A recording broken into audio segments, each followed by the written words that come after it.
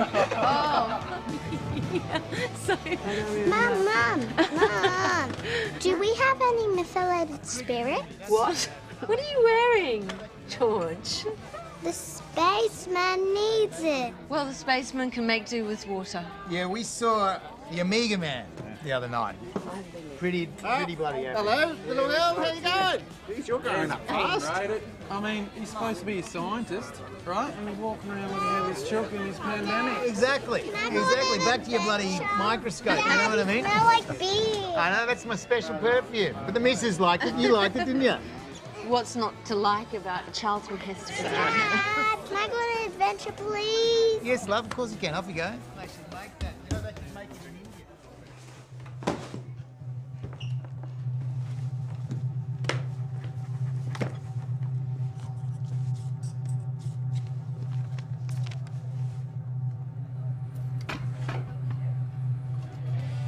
Oh my God, he still likes me. He still likes me. Still your husband.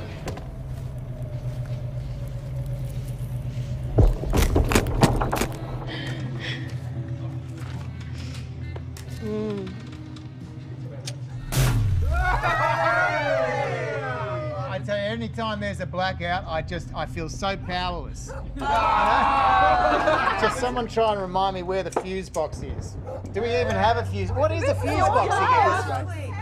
It is this day. It's this day.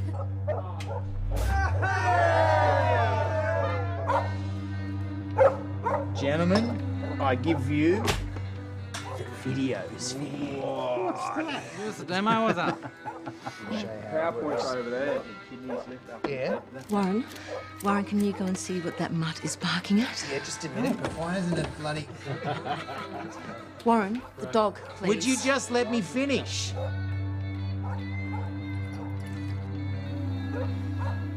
George?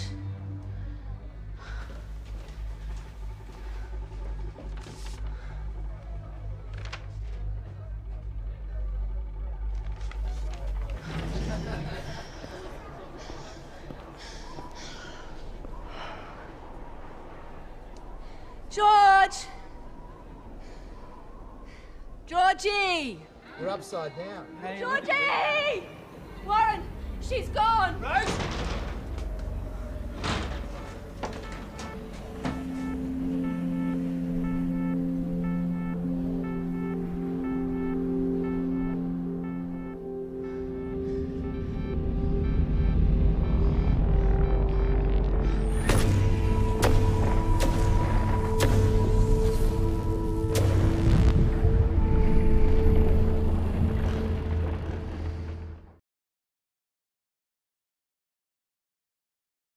Hey folks, and welcome to this week's News and Community Spotlight.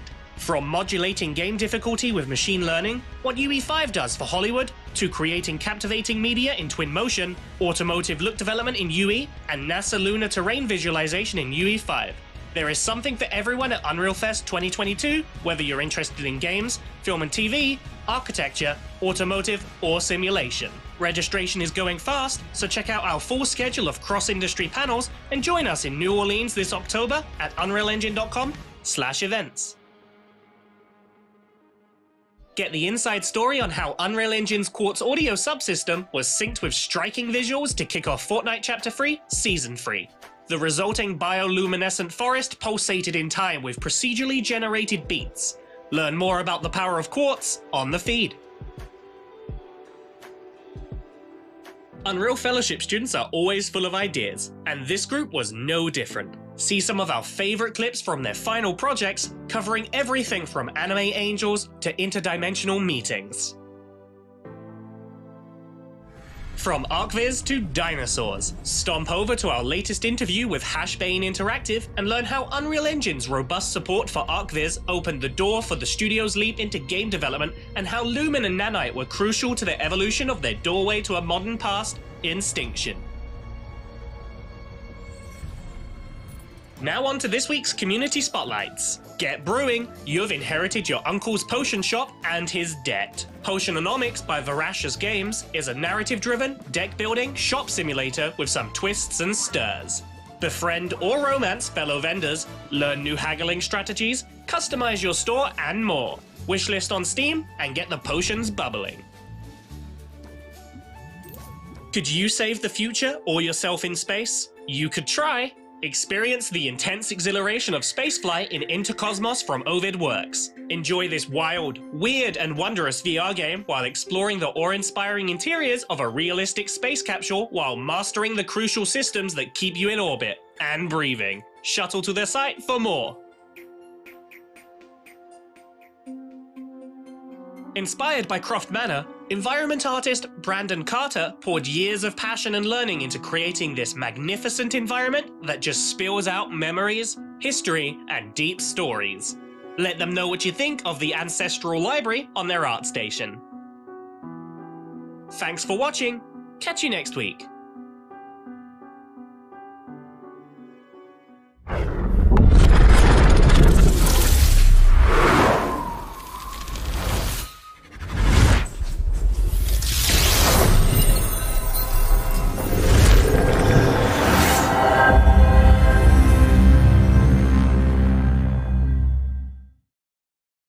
Hello, everyone, and welcome to Inside Unreal, a weekly show where we learn, explore, and celebrate everything Unreal. I am your host, Tina, and today with me I have a couple of incredible guests.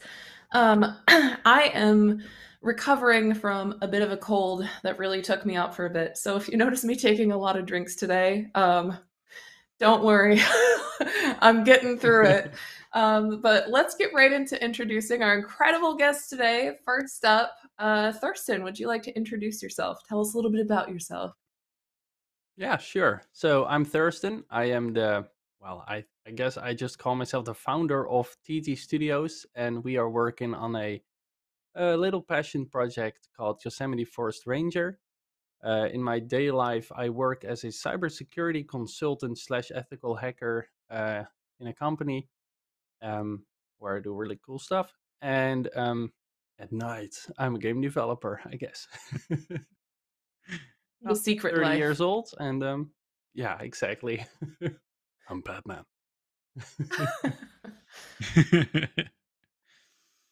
Yeah, and I'm Simon, and I'm the community manager of TT Studios. And it's basically I became friends with Thurston during during COVID, because I went into a lot more of watching YouTubers and stuff like that, and we began playing together, and then we had a back and forth with a lot of things, and yeah, basically we're with him from the beginning of developing this game.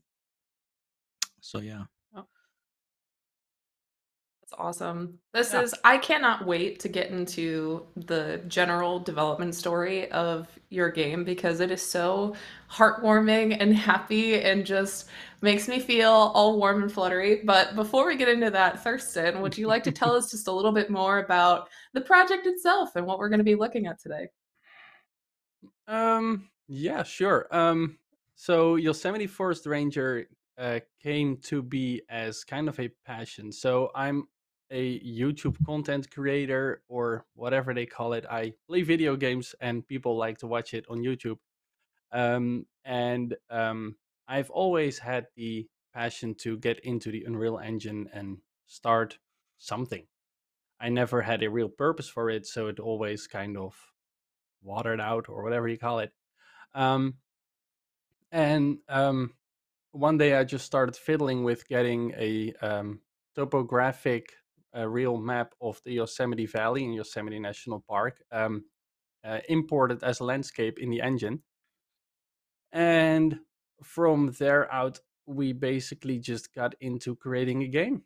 And I'm doing that together with my community. Like Simon said, he used to watch a lot of my content. He probably still does, but there's not a lot of content anymore because I'm so invested in game development. And the game itself is, yeah. Do you really want to get into the story right now, or should we roll the trailer, which explains a lot too, or what is what? Oh, It's up to you. what do we do? What do you think? Should we cut to it? Yeah, let's get to the trailer and then talk afterward.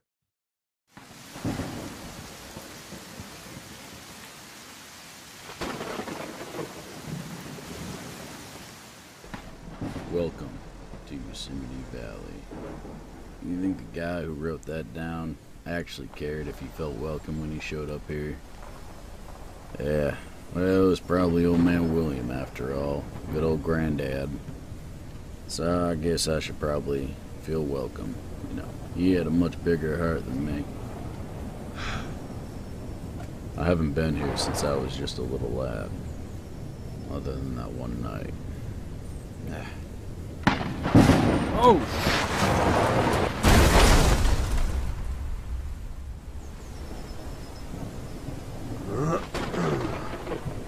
Not much I can do here. I guess I'm walking.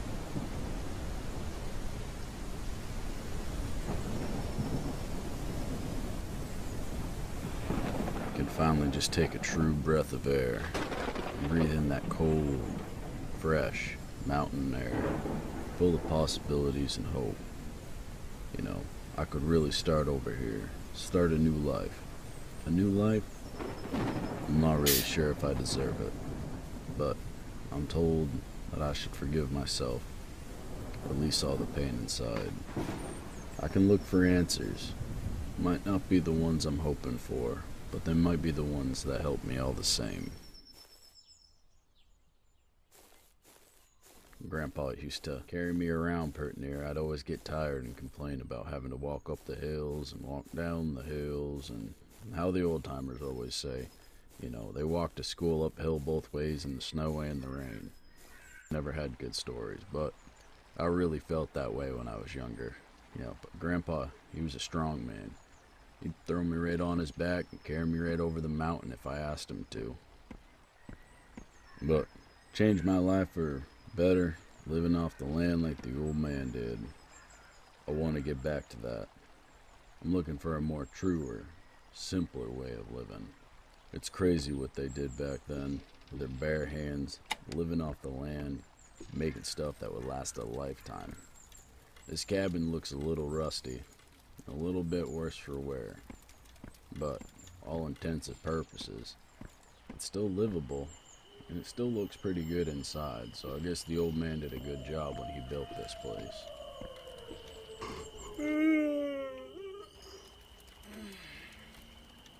So go ahead and ask yourself, will Theodore be able to fill those footsteps his grandfather left empty? Will he find the answers that he's looking for? Will you be able to unravel his past? Do you have what it takes to become the next Yosemite Forest Ranger?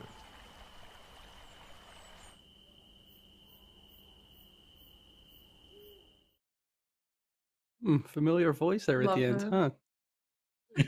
I forgot about that.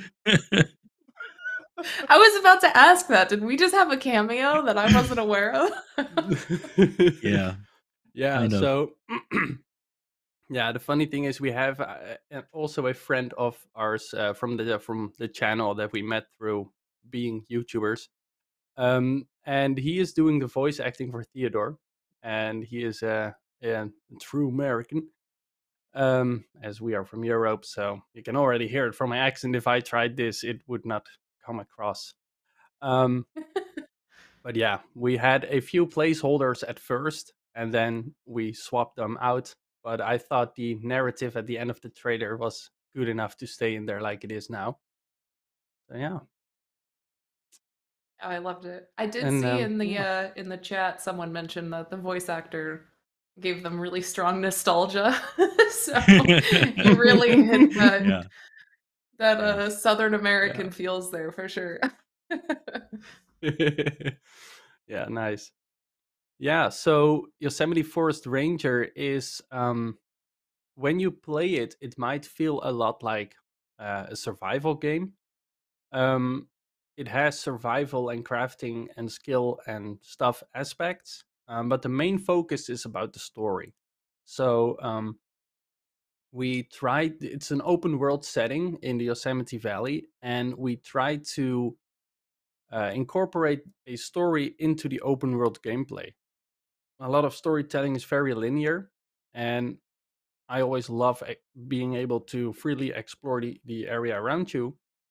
So I felt like, okay, we need to find a way to make this a story game because we had a good story. And we also well, I also want it to be open world, so we need to find a way to connect those two. Um, and I think we've done that pretty well so far, and we're not done yet. Um, yeah, the should we get into the story or what? Yeah, I Yeah, can wherever tell you you about the think is story. the Yeah, best starting point. I have no idea what the best starting point is. Um, Let's start with the so story. okay, yes. So as we also stated on our Steam page, the game is about Theodore, our main character that you just saw in the trailer. Theodore Thompson is somewhere in his 60s, and he is retired. He had a very roller coastery past, I guess you could say. Um, a lot of stuff happened. I don't want to get too much into it because you need to find it out in the game. Um, but he had a very, very vibrant past, a lot of roller coaster moments, and his father used to be a forest ranger here in the valley, and basically Theodore was just over and done with the life he had and he knew. He comes to the valley and basically fills the footsteps of his grandpa. And as the player of the game, your well, not task, but the idea is for the player to uncover the backstory about Theo, what he's been through, um, what made him who he is. Like well, Simon said at the end of the trailer. Um, will you be able to find the answers? And in the trailer, there were already a few sneak peeks and how do you say it, hints about the story. But yeah, fill me in. Yeah, Frost. Yeah, that is about it basically. I would say that it has changed quite a bit throughout the development of the game as well. So yeah, but the storyline will also not in the game as it is now. It's not that much developed, and that's basically because all the other assets in the game are going to play a huge thing inside the storyline as well. And having that in the game first makes it easier for Thurston and uh, to expand the storyline afterwards when basically all the fundamentals of the game, the gameplay, and the things that we're missing now, when that's put in. So only a little snippet of this backstory is being hinted to now, and it will develop quite a bit afterwards. Yes. Uh, yeah, Yeah. The Yeah. exclusive So the sneak way peek. yeah, yeah, exactly. basically, well, the game is in early access now, so of course we have a little bit of the beginnings in the game. And the idea right now that we have for the player is Theodore used to come to the valley as a kid. That's what you already know when you get into it. And he used to come in the summers to the valley as a kid to be with his grandpa and learn survival and forest skills, basically, and foraging skills from his grandpa. Um, and they used to send each other cassette tapes instead of letters because letters are letters, and as a kid he couldn't write yet or read probably, but he could talk. So they sent cassette tapes over to each other because phone lines in the valley are non-existent. It takes place in the 80s, so phone lines or cell service wasn't a thing back then in the valley anyway. And so they used to send each other cassette tapes, and as the player, you can find those cassette tapes by exploring the valley and the POIs, and those cassette tapes can then be played in radios that you find in various places on the map. And they are basically sort of memory snippets from conversations or no, text messages, I guess, what you call it nowadays, they send to each other. Um, and eventually that will be expanded on by letters and articles and maybe newspapers and that sort of things. And also there are voice triggers around in the world when you walk around. So I don't know. If there is a campsite or campground in the map, if you get close to it and you enter a trigger box, a voice line will play that suggests that he kind of remembers that there should be a camping ground around somewhere here. And yeah, that's a little bit how we try to get the story across without it having to be linear. Yeah. I love that. Yeah, kind of like you get rewarded through exploration is sort of what it sounds like to Yes. me. Yeah. I love that. Yeah, exactly. Yeah. Perfect. So Well, I would also really love to be able to dive into the story of the development of the game itself, right? Because that's really where kind of the beauty of this whole project started. And especially since it's I personally just find it so inspiring. It makes me so happy hearing about how this whole thing even came together. And I feel like it helps give a lot of context to the game itself for the viewers to understand kind of how this all started. yeah, yeah, that's a funny story, I guess. Like I said a little bit about before, I started as a content creator and thought I can create a game, as anybody can, if you're willing to put the time and effort in it, of course. And basically, I started fiddling with the engine. I watched some tutorials, mostly those of the Unreal Sensei on YouTube. He's very good, free tutorials, and very good for beginners, like complete beginners.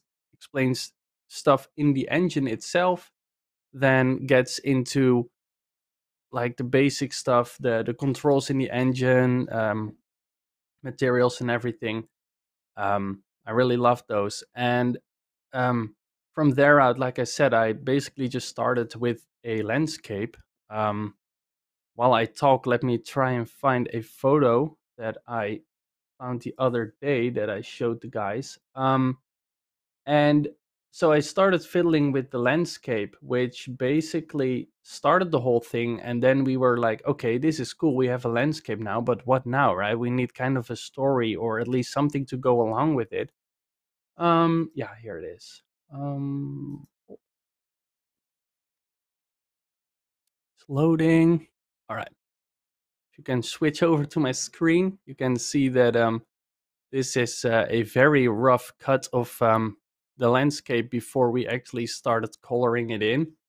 So this is just a landscape with one layered auto material. Well, it's not even it's just a texture, I think, even at this point.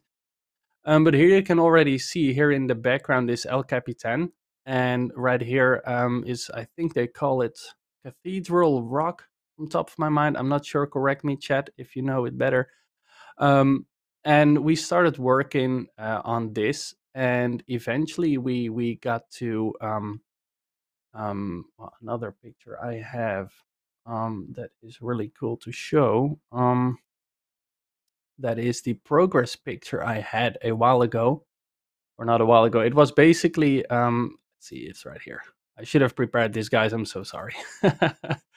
Right here. I think it was about 5 months later, right? Yeah, here it is. Yes, it was. Oh, that's a small version. This one. So here you see this was September 1st. The other picture was, I think, from August. Yeah, the 30. So the picture I showed before was from the 31st of August, and this was the 1st of September when I started to use an actual landscape with layers. It's still just a very tiled texture, but hey, it is something.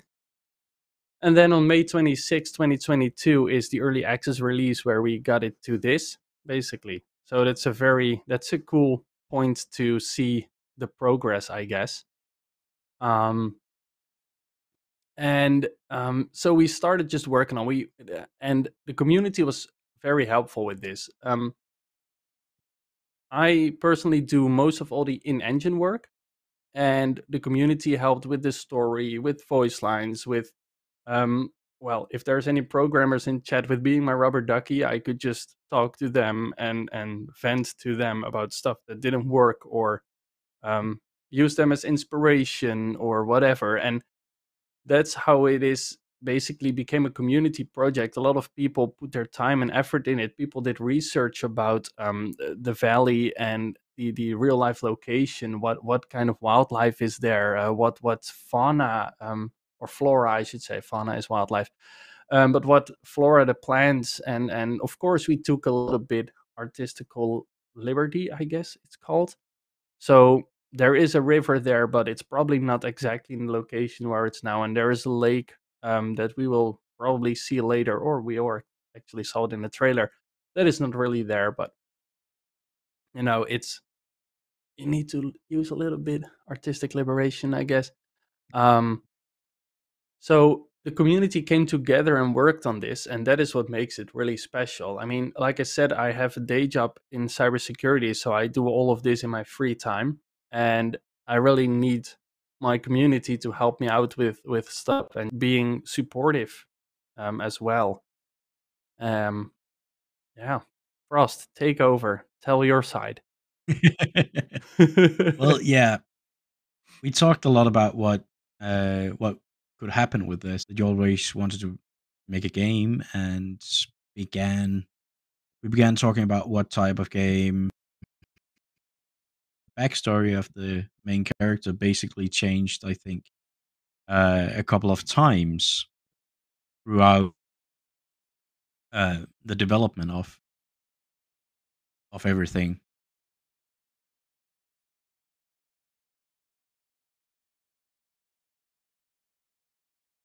Yeah. Oh, there we go.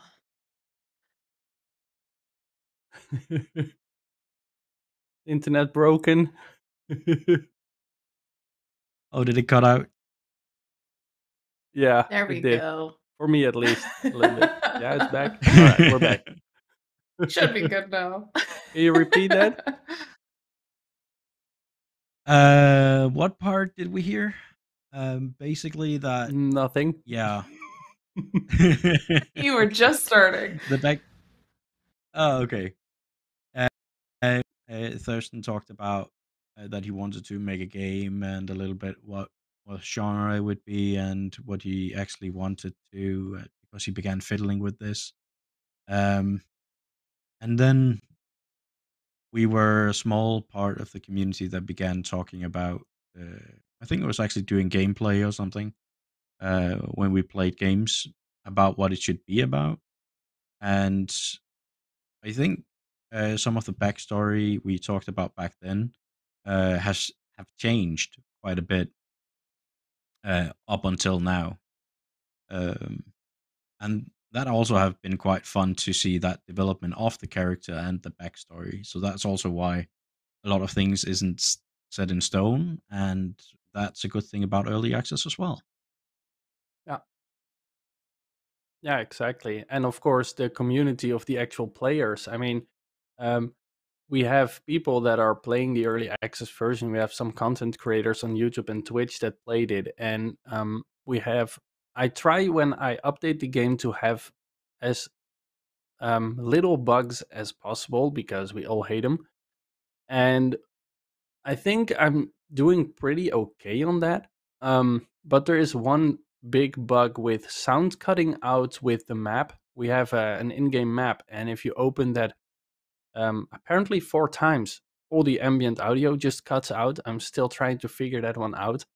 But we actually had somebody in our Discord that was just playing the game who went completely ballistic on the issue, trying to pinpoint it and figure it out. He went completely analytic, and it's so great to get that kind of support, especially when you don't really expect it. We have a few friends in the community that we also play games with that do play tests, and then there is somebody who just dives into an issue and almost creates a complete report of what he finds.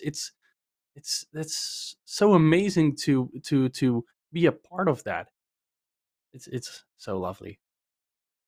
Yeah, I think what I love the most about the idea of all of that is that it's not just it's not just like your coworkers or just colleagues and trying to just build this game. It sounds like you're all friends through this development process. You have become friends and now you play games as well outside of just developing this one, and you all come together with new ideas to revamp the story or upgrade some parts of the graphics, things like that. And I think that is so cool just in and of itself, the way that it has transformed your own little community around this project as well. And it's Yeah. it's all just through a combined love of gaming and of wanting to build a game, which is so cool. Yeah, And exactly. it's It's it's funny not. that you say that. Yeah, you go first. Yeah, I would say it's not only Thurston's own community; it's also stretching out until in the Unreal Engine community, because a lot of times when there had been an issue, people have really been stepping up and to help with anything and comparing notes and whatever, and uh, content creators for different things in the Unreal Engine. They push out one tutorial after another constantly as well, with everything they do. So if there's an issue, it can actually be quite hard to find the right solution because there's so much out there.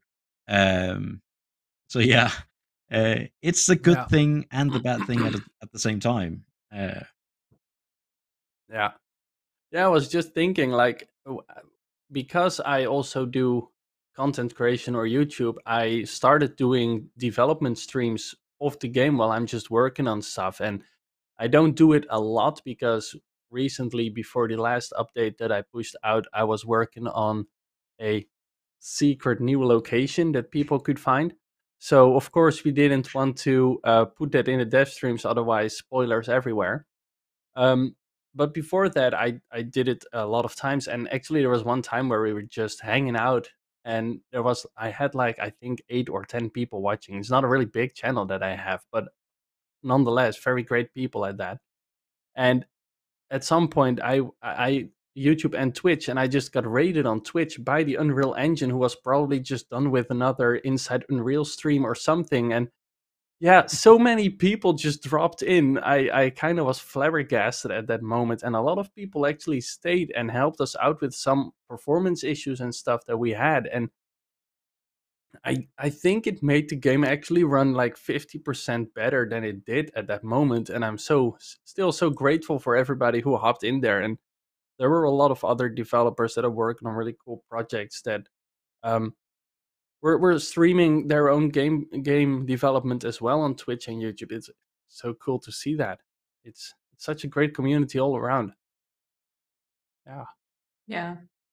I love hearing that in particular, just because we love being able to raid other developers' streams purely for reasons like that, because it can help connect some of these developers together. They might have answers to questions that come up during the stream. And also, live developing is, as I'm sure you can attest to, extremely intimidating because if something goes wrong, you're troubleshooting live in front of however many people are watching. Mm-hmm. And that, Oh you yeah. know, yeah, in the wrong circumstances, that can feel very daunting and intimidating. And, you don't always like showing that something went wrong in something you're building, but I love it when stuff like this happens, because then you have the community rallying around you, and it's no longer just you troubleshooting. Now it's everyone in the chat is also troubleshooting, and oh, you should try Yeah, this, and exactly. it might be this feature that came yeah. through, and things like that. Yeah. Yeah, it's really great. I have my fair shares of indeed trying to troubleshoot stuff and the occasional frustrations on stream. I'm not gonna lie, and it's just so great to have people try to help out. And Yeah. I said it before. My biggest arch nemesis in the Unreal Engine is collisions.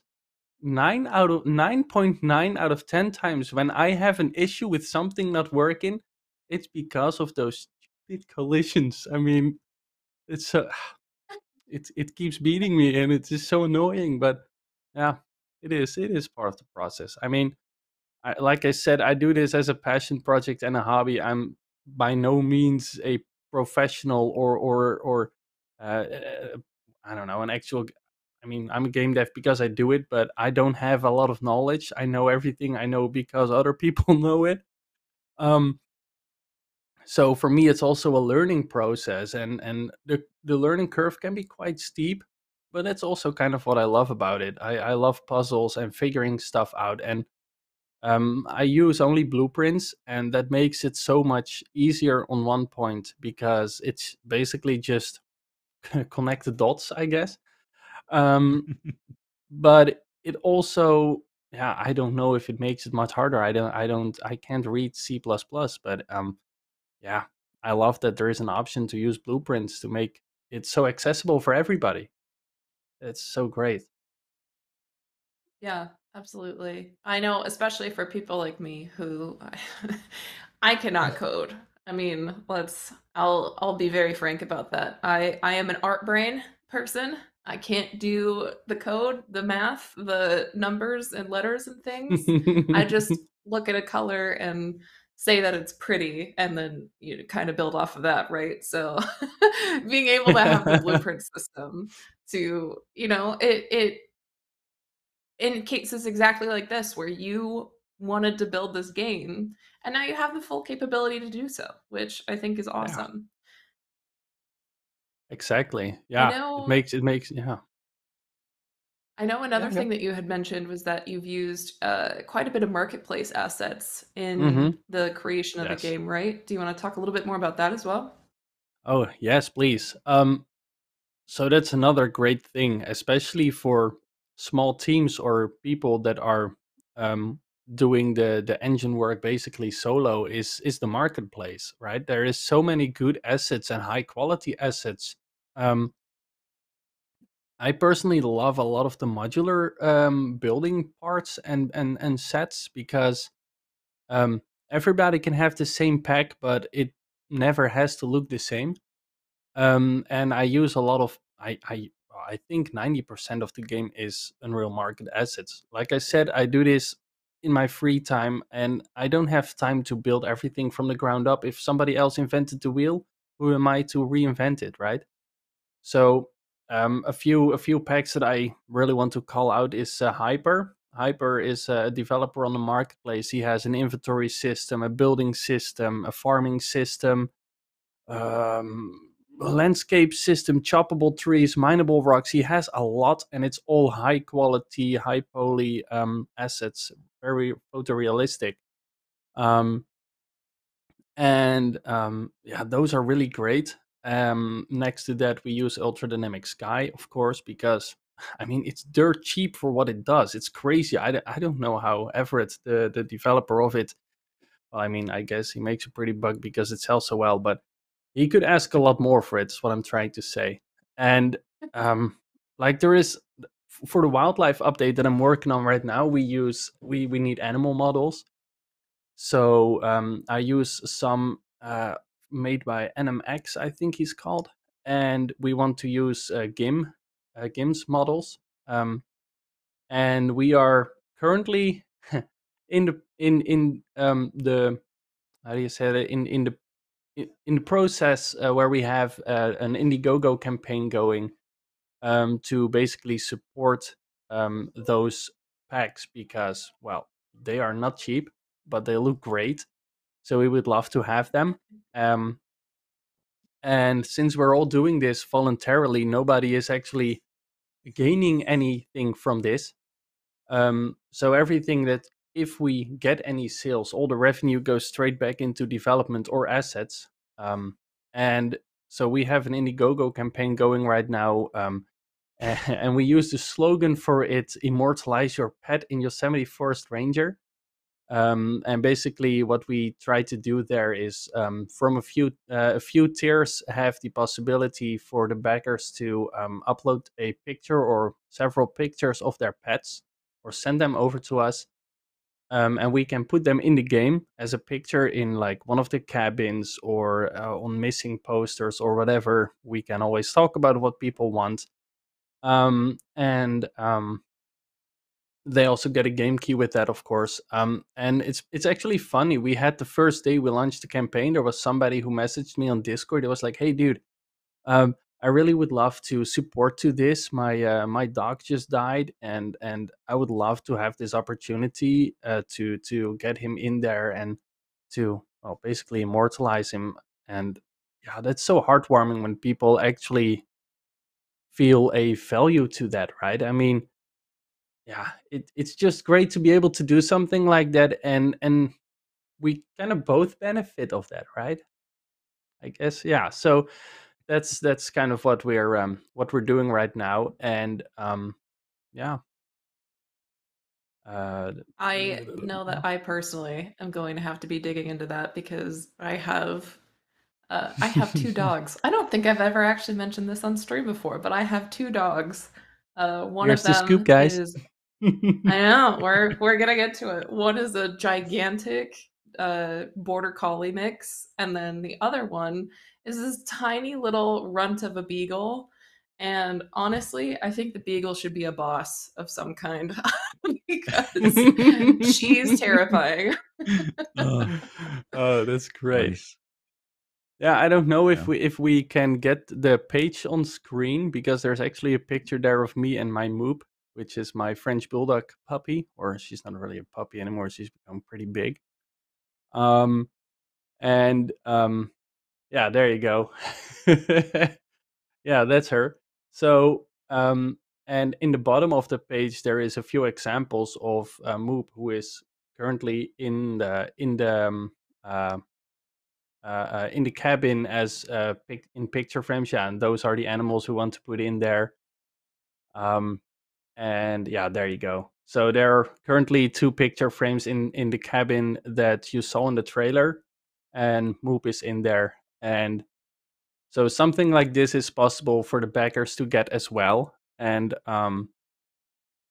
yeah, we would love to give you guys the opportunity to get into that, and we would love for you to help us give you guys the best experience we possibly can. Um, so yeah, and that's why the marketplace is so important, right? If you want high end animals, and you have to get somebody to model them and animate them, and I mean, I don't even want to think about what that can cost if you have to hire somebody to do that. And right now on the marketplace, you can get pretty high quality animals included with animations for a very reasonable price. So yeah, it's amazing. But that also touches another subject that we have talked a lot about inside our community, and that's basically placeholders. Thurston was Yeah. against it in the beginning, but it's important to also see your own progress. Some of them were necessary, and if you think that the asset that you actually want and you don't know how to do it on your own, and you want to buy something better, don't think you have to do it straight away, because a placeholder can be just as good for you to visualize it. So if you can either get one of the free ones or one of the cheaper ones, and then wait until um, the other one you have the capital for buying the other one, it's just as good, because you can see the progress that you're doing, and you don't get like run down because, oh, I don't get anywhere. So don't be afraid to use placeholders. Um, we had done it with audio, animals, and cabins, and other things. Basically, That's uh, actually a funny story. Yeah, we have a yeah, few deer in the game currently, and I, if a content creator plays our game, I try to be there when if they stream it live. I try to be there in chat so I can either help them out or just see their live reactions. And if it's during a time where I can't watch, I always try to chase down the VOD to watch it, to rewatch it or watch it back. And there in our current game, there are a few what I call stupid deer or dumb deers. And they are basically just deers that have only the most simple code to roam to a random location in their nav mesh, I think. And that's all they do. They have no interaction with the player. They don't have to eat. They don't have a health system. They have nothing else. They just walk around. And so everybody who I watch play the game, they just see the deer and like, oh, hey, a deer. They walk up to it and they just try to interact with it, but nothing happens. The thing just stands there and pushes you out of the way. And well, Simon he was doing a play test at one point, and he basically just jumped on the back of one of the deer. And yeah, Yeah, placeholders and are a because of the good thing. collision box, I jumped way higher than I normally could. There it is, collision once again. Yeah. The nemesis. Oh, that's Yeah, there's a amazing. good I love Oh, tiny things like that. It really adds Yeah. some fun stories for when it's complete and your deer no longer rockets you into space. You know, it's a little bittersweet, but it's a fond memory then, right? yeah, It exactly. is. Yeah. Well, I know that we also have some stuff in the game itself that you were wanting to show off, right? Do we want to jump into some of that? Yeah, sure, let's go. I don't even know where to start. So let's first take a very far away look at the map. Bear with me, guys, because this is gonna have some lag in here okay, we are in game view. Okay, there you go. Oh, it's not too bad actually. Okay. So one funny thing that I want to mention is this map right now is what we currently have. And this is so I started this project in the very, very early stages, in like the very first available technical preview of Unreal Engine 5. And because before that I always wanted to do Unreal Engine and stuff, but I was really pushed aside by the whole you have to bake your lighting kind of thing. And I just wanted to basically see my results right away without having the performance issues. And that's where Lumen comes in right now and makes everything beautiful. Um, and the part here in the middle, which is our current playable map, well, you can kind of see the trees in there. That's the playable area. But this whole landscape block is like, I think, well, what should we say, Frost? Like 10%? Yeah, something like that. Yeah, Of the full map. 10 per, yeah, of the full area that we had in mind at the beginning.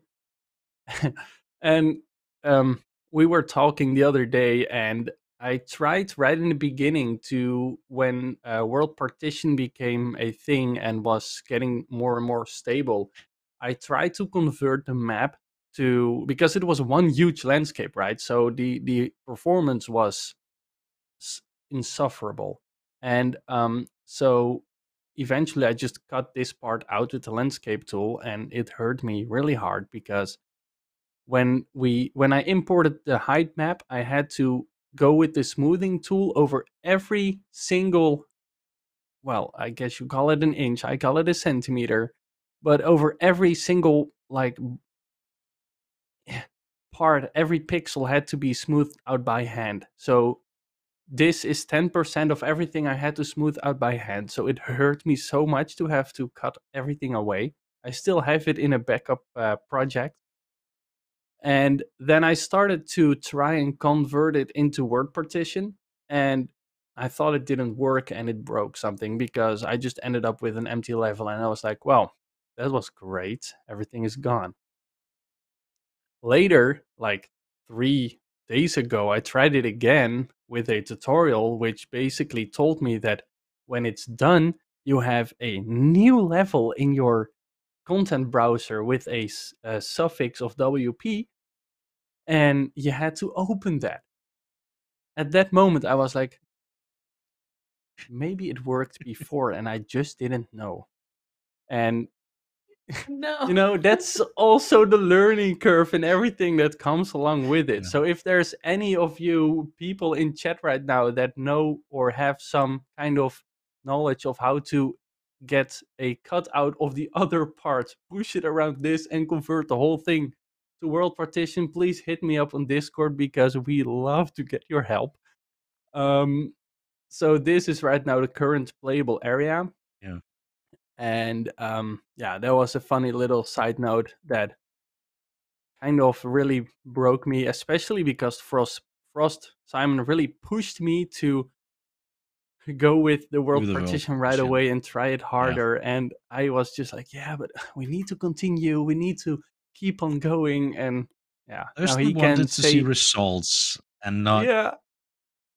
do anything over at that point because he had Mm-hmm. basically worked a long time on it so far. So he didn't want to go back and have Oh, to yeah. start over That's because then he felt like he didn't do any progress. And yeah. yeah, but Because at that point, I thought I later had to on, re-import the height map, do world partition, and yeah, then smooth everything over again. And I just couldn't. I just couldn't. exactly. But at the stage where Yeah. he is now, if he's going to do the same thing now, now he has a lot of the other codes in there, and basically it would be a such bigger project now than it was back then. That's also why I pushed and pushed and pushed. But no, I'm a that was one of stubborn the things SOB. Thurston was stand fast on. Yeah. So that's kind of the funny thing. Like, and now we have like, so this landscape is already edited a lot from the original, of course. As you can see, like I said before, the lake here in the middle is not there in the real life location. And over here is a very windy path that I tried to create with splines, like with landscape splines, I think it's called. And it was such a pain to get it not to deform in ways it shouldn't, Yeah. that I was like, if I have to do this again, I think I'll just quit. And I didn't want to do that. So yeah, I had to be stubborn for a bit. Um, Yeah, but that yeah, so this section is, took quite a while. yeah, it did. It did. So this is basically only 10% of what we want to be able to use in the full project or in the full release, I guess. Um, but yeah, we can't right now. So hit me up. And this is the valley that currently the game takes place in. So you have your El Capitan over there and your Cathedral Rock over here. Um, I'm sorry if anybody gets kind of seasick or motion sickness from all my swerving. Please tell me and I'll stop. But so oh, and that's too far. I have to slow my camera down a bit. But yeah, this is kind of where we took the picture before that I showed you guys. Somewhere over here, I guess. And yeah, it's just really amazing to see all that progress, and we already have new rivers and everything. And yeah, I don't know. It's just it's oh, and it's a weird kind of processing volume. Um, and this is basically the cabin where you start. Currently, you can see I'm working on some wildlife. We have a gray fox here and a deer that we're not going to use. Um, but I just had to put it in there for testing. And placeholders.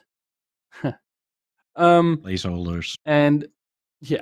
And so another great thing that I love about the marketplace is the mega scans, of course. Everybody loves those. So Quixel mega scans. This tree right here, the big one, is I think they're called the Black Alder tree pack from mega scans. I was so happy when that came out. It had so much potential, and right now it still does. I have been working together with someone in the Ultra Dynamic Sky community, and he helped me create something really cool that was a thing that I felt we really needed to put in here, even though it's, well, I guess it's an important detail. At least I feel like it is. Let me try and see how I change this. It's here, I think. No, it is here. Yeah, here it is. And then I put this to 90. No, wait. Let's first go to, I don't know, 3. Oh, 3. There we go. And then over here. So we basically changed the a few material functions, and I am by no means I don't like them because I don't understand them, and that's why I don't like them. So I'm a little biased. But he changed some of the material functions and some nodes and stuff, and the global foliage actor that came with the Megascan trees, so that now with Ultra Dynamic Sky, we can basically change the leaves depending on the season. So right now, I think it's somewhere close to spring, as I've said it. And if I changed it to 30 days per season, I've set it to. So if I change to 35 or something, then I think it should be somewhere around summer. And well, you don't really see it well right now, but they are a little bit deeper green. So in the spring, they're a little bit more towards yellow, light green. Then in the summer, they become dark green. And in autumn, as you just saw, they I lost my thing here.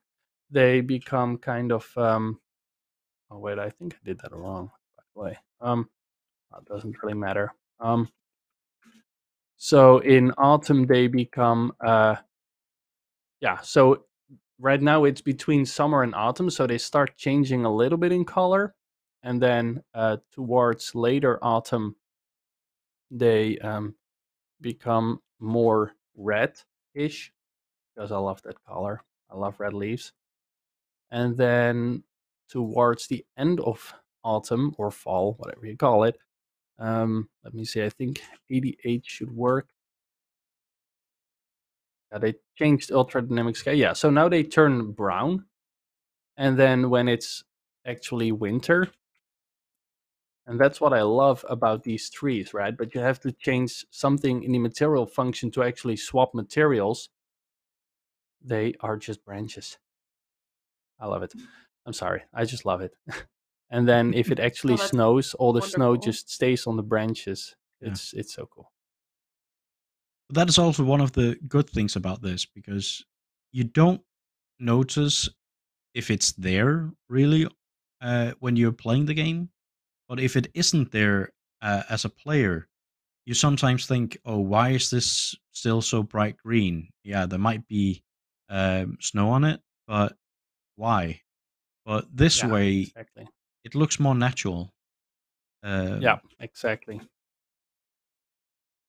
Yeah, And I agree. I think it that's is actually a really great point of just development in general, where Yeah. if it's done well and implemented well, then nobody will notice it. It just feels like Exactly. you're in the world, you're immersed in it. It makes sense. It's Yes, when something exactly. is wrong They notice everything else. that you notice Yeah. it.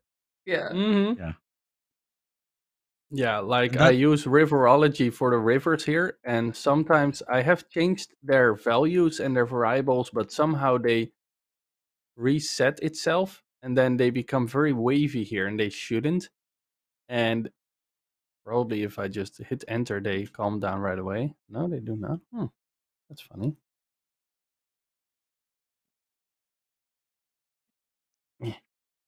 Yeah, there you go. So now they're way calm, and then I change it back to 1, and it's calm again. It's weird, but that's also like, whoa, what's going? Did I break something? It was Oh, unhappy with your river decisions. I guess. But right here, something is. Well, I'm afraid now to move the camera too much. But there is a river right here that somehow also kind of broke, and there's like dry land in between, and that is something that one of the content creators noticed right away, which I get, and it's not supposed to be like this, but that's one of those details that, like with the trees, I've rarely heard anybody talk about that, but this is something you notice right away if it's not correct. So yeah, it's kind of it's funny. It's cool how that works. Yeah, absolutely. Yeah. Let's There's clear off so the many river little now. things like that too, where besides just visually, I've also noticed that through audio too. Audio is a huge giveaway of if something is working, you don't notice it at all. But if something is missing or incorrect, that's where Yeah. something in our brains is just like, wait a Yeah. second. Yeah. Yeah, it's funny that you say that. I watch a lot of Les Stroud, the Survivor Man. He has all of his shows on. He has Discovery Channel shows and everything, and he has them on YouTube right now as well. And he is also a movie or TV series producer, and he actually says that you can have very bad video quality, um, but as long as you have good audio quality, it's not too bad. But as soon as you have bad audio quality and super high end, like if you have 4K resolution, but your audio sounds like you're inside an AC unit, nobody watches it anymore. That's really something that you never actually think about. But just think Mhm. about yourself. I mean, there's probably a lot of people in chat right now that try to watch some tutorials on Unreal, and they come across somebody who is going like, "Hey guys," it doesn't work. It just doesn't. So yeah. Yeah. That I feel personally attacked by that one just because that is what my headset's quality is, I swear. Yeah. I Well, it know sounds one of fine my right favorite now. examples. Yeah, well, because I'm on the good mic. When it's my Ah. headset, it's a whole other ballpark there. But I know Oh there yeah. was a game that I was playing recently with an example of audio where all of it was amazing. The visuals were amazing, all of the sounds were great, but there was something that kept bothering me, and I couldn't tell what it was for a long time. I was just going in and out. The whole setting of it is you're inside of a building, so there's a lot of doors. Hmm. And when I was going in and out of the doors for all these rooms, I was always like, you know what? There's just something about this is really bothering me. And I finally realized it's because there was no sound for when any of the doors opened or closed. And it was just Yeah. one Oh tiny little yeah. detail like that, where when there's Yeah. not a click of it latching or even just a subtle squeak of it opening or something like that, my brain was like, I love everything about it, but I am also so bothered. Yeah. Yeah. Exactly.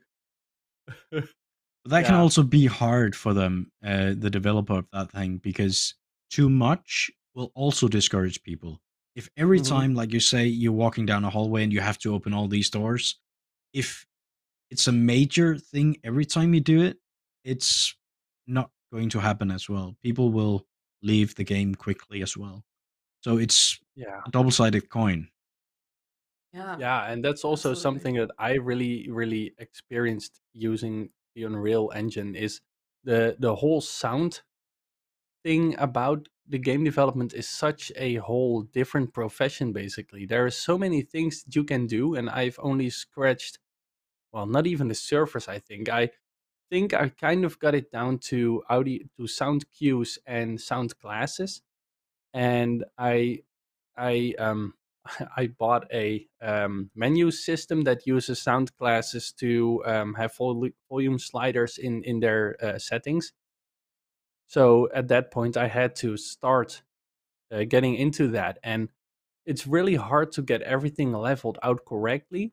And like you said with those doors, if they are too loud and there are too many of them, it's gonna be bothering. But there's also the thing of variation, right? If you have the same sound for every door, you're not going to play it for very long. And that's the same with Oh, footsteps, for example. It's such a small, stupid thing, actually, but it's missing if it's not there. We were playing Mhm. Ghost Recon Wildlands the other day, and somehow my character glitched, and everywhere he walked, it sounded like he was on some sort of metal planes or something. And he was walking in the desert, and just was like tunk tunk tunk tunk. It, yeah, it's something so small, but it's, yeah, you notice it right away. yeah. Yeah. Tap And that's dancing in also the desert. why the audio issue that we have with the map and stuff like that, when you go in and out the map and that the audio suddenly disappears, people within 20 seconds of it happening, people are like, something is wrong. And then it Hmm. takes another 10 seconds for them to realize it's because there's no audio. Yeah, Uh, and it's only even the though that ambient is, audio. actually, Yeah, because voice cues and everything still work. So that's why it's actually very weird, because people usually open the map when they're just coming or going from a POI, and a lot of POIs have trigger boxes for audio cues, right? So people are just opening the map, and the map also has audio cues when you hover over POIs, and he tells something about that place, what he remembers or something, right? So they close the map, and suddenly they're like, wait, all my sound is gone. And then they walk around, and another audio box triggers, and they're like, huh? So it's, yeah, yeah. stupid. But the jump grunt is still there as well. Yeah, exactly. Yeah. And So that's not people don't ambience. notice That it. is. No. Mm-hmm. Yeah. So when you walk and you jump and stuff like that, uh, you still hear some of it, but not all. So yeah, Yeah. takes a minute. Yeah, exactly. Awesome. Well, I think it seems like we may have figured out what was going on with the screen share on our end. If we want to jump back in there to show off some more of the map that you were talking about. Yeah, Nice. sure. Um, yeah, so let me, while we were just talking about the map, I can show the map real quick. It might give away some POIs, maybe, but on the other hand, you can find the map in game at various locations, so why the heck not? So currently, this is the map that we're going with, and it's a funny thing because everybody gets um, basically disorientated by this map, and I think it's very funny to watch. And when people notice it, it works. I don't know if you can see it, Tina, but The compass is turned. That would have thrown me for a loop No at first, for agrees. sure. Yeah. exactly, and that happens to everybody. And the reason is because of the aspect ratio and the actual true north of the real life location. So right here, this is El Capitan that we saw earlier, and on this side of the map, on the right hand side of the map, is where the actual north in the real life location is. That's why I rotated the wind, or what do you call it, the rose, I guess, Yeah. the Mhm. compass thing on the map. Compass rose. And yeah, thank you. And it throws people off because everybody thinks when they look at a map that north is just the top of the map. And it makes sense, but how am I going to put a widescreen map on a portrait modus, right? It looks not good. I mean, I could put in scrolling, and I am going to look into a map system for when we actually are going to expand the map, because then we need more space. Mhm. But yeah, it is what it is for now. And the funny thing is, if you find the map in the game, so first, if you just walk around and you press M for map, you get a voice line like, I don't know, it seems so much bigger than when I was younger, or whatever, or it's a cooler voice line than I bring it across. Just play the game. But so he throws a voice line which basically hints to the player that you can and should find a map to find your way around the valley. And once you find it, you can in game, or now in the widget editor, so it doesn't work. But if you hover over the different icons, the POIs, a voice line plays um, that will tell something about the location and something that the character remembers from when he was younger. Um, so yeah, that's something I thought was really cool, to have sort of an interactive map within the game. But somehow it also breaks the audio of the game, sadly. So yeah, might have to think of something else. But yeah, I thought it was a cool thing. Yeah, I But like that that because then that it feels more feature, like it's part of the world. Yeah, right. yeah.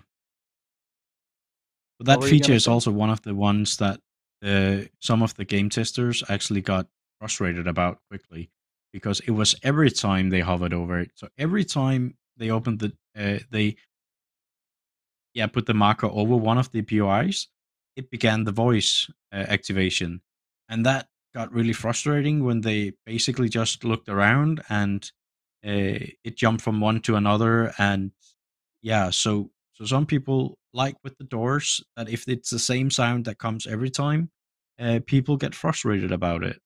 So there needs to be Yeah. variations, Yeah. or So the the thing with possibility that of it is, not doing it. yeah. So there's basically two voice lines or more per point of interest. The first one is a little bit longer, and I think that's where the problem is right now. I will get a little bit into the spaghetti here.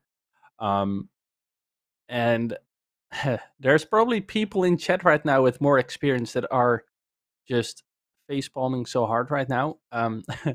But the way we use it right now is basically if you hover over, so the sounds are all loaded in when you open the map, and then they are set to pause.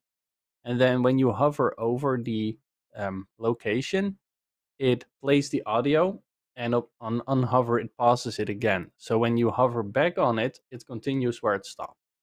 Otherwise, it has to start over every time, and that can also be annoying. So I thought this was a good way to go about it. On second hand, it might not be. So maybe I'll just change it to clicks and then play the audio sound or something. I don't know, but you know, it's a trial. It's early access. It's a trial and error process. We're awaiting feedback, and yeah.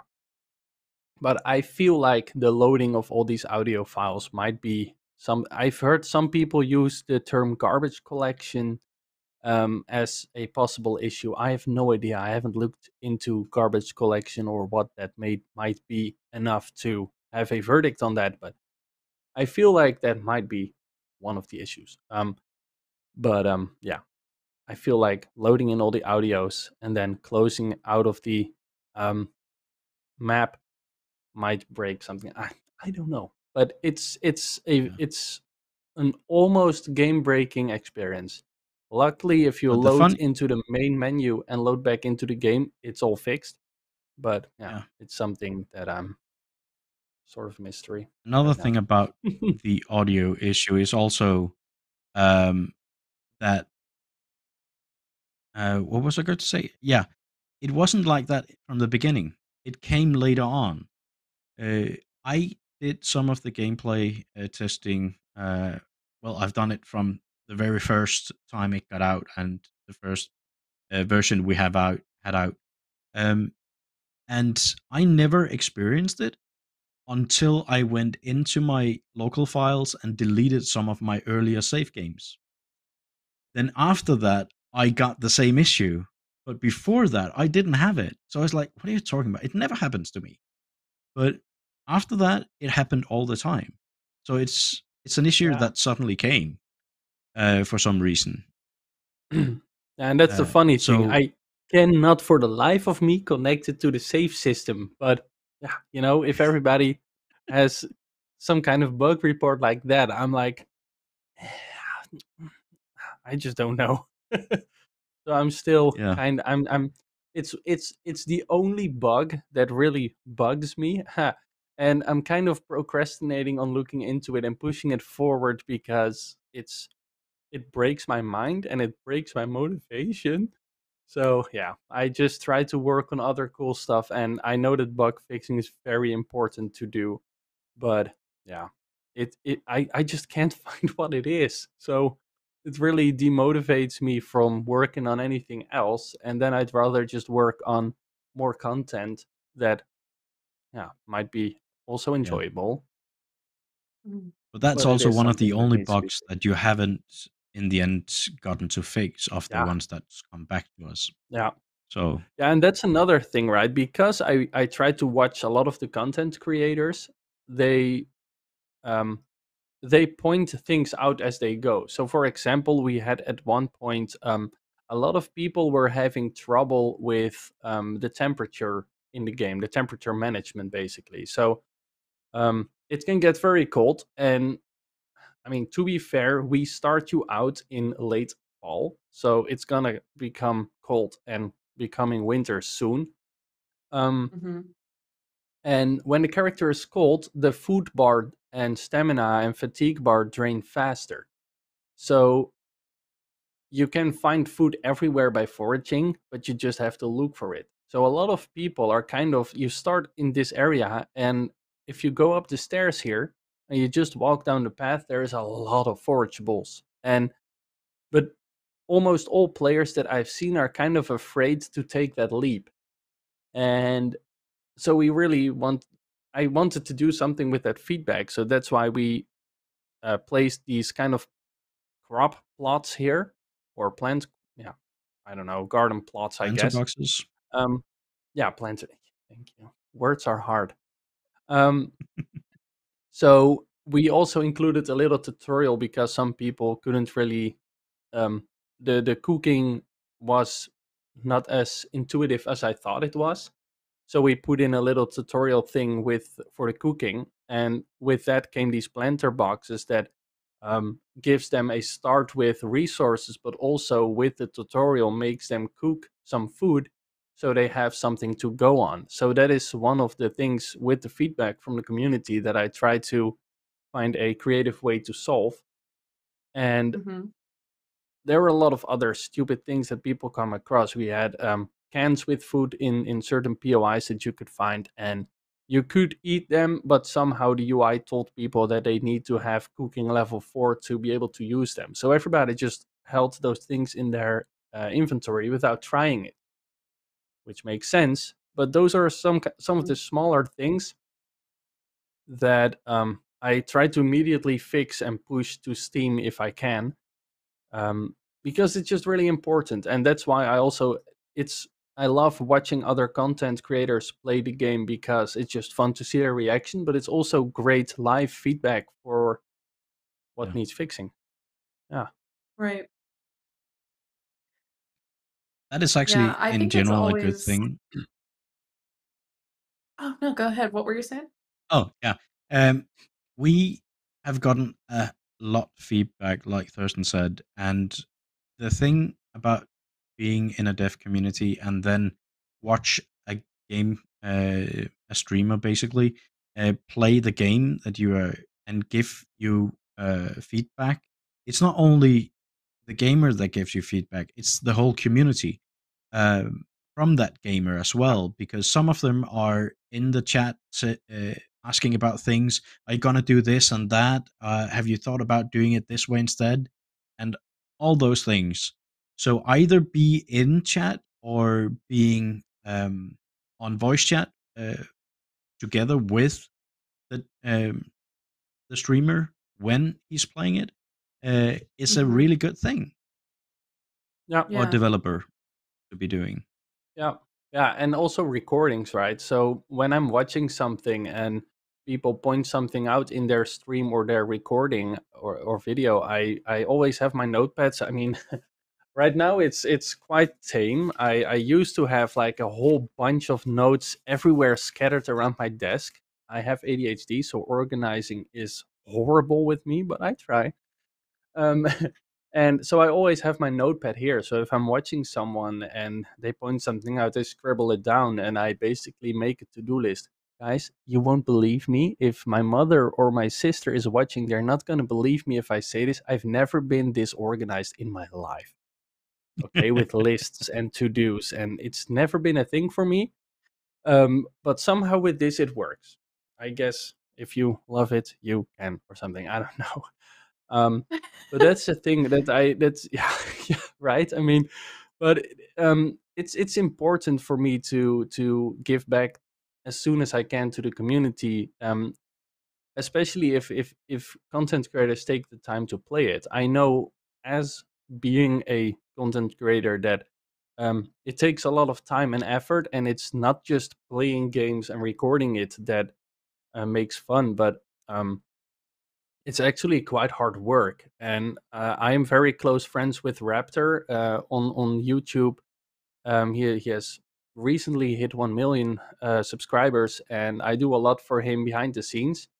And I know how hard work it is if you're a bigger content creator that basically lives off of being a content creator. And so he covered our game. Game Edge did a few videos on it. Kenzalone and a few other pretty cool YouTubers and Twitch streamers played it.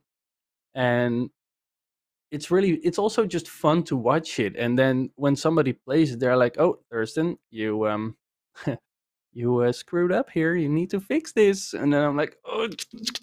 it's yeah, it's really it's good to have that direct feedback, and Yeah. yeah, I love that. Yeah, It Yeah. also some people are also discouraged about writing a long positive thing if they are doing some sort of feedback on it.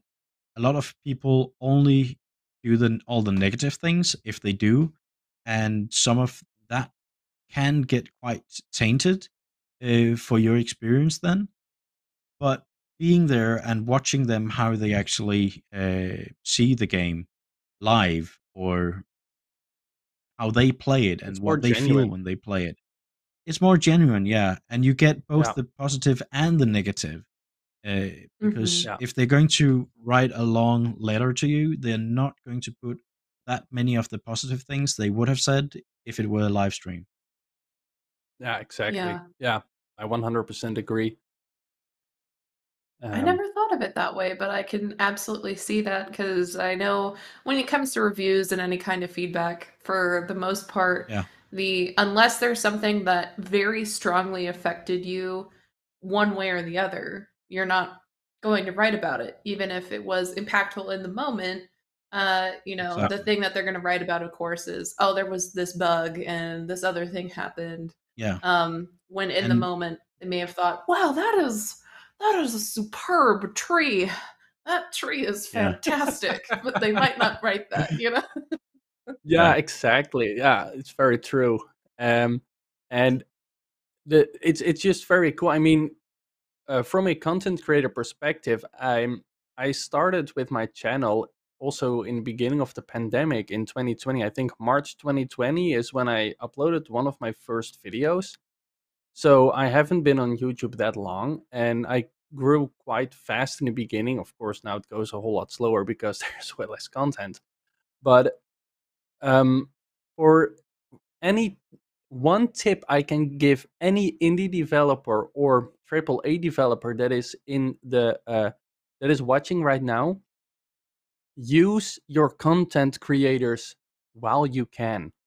There are so many game developers and bigger studios and publishers that distribute their keys only to bigger channels and the more famous guys. That there's one thing that is very important, and I think that a lot of viewers of YouTube agree with me on that, as well as a lot of the content creators out there.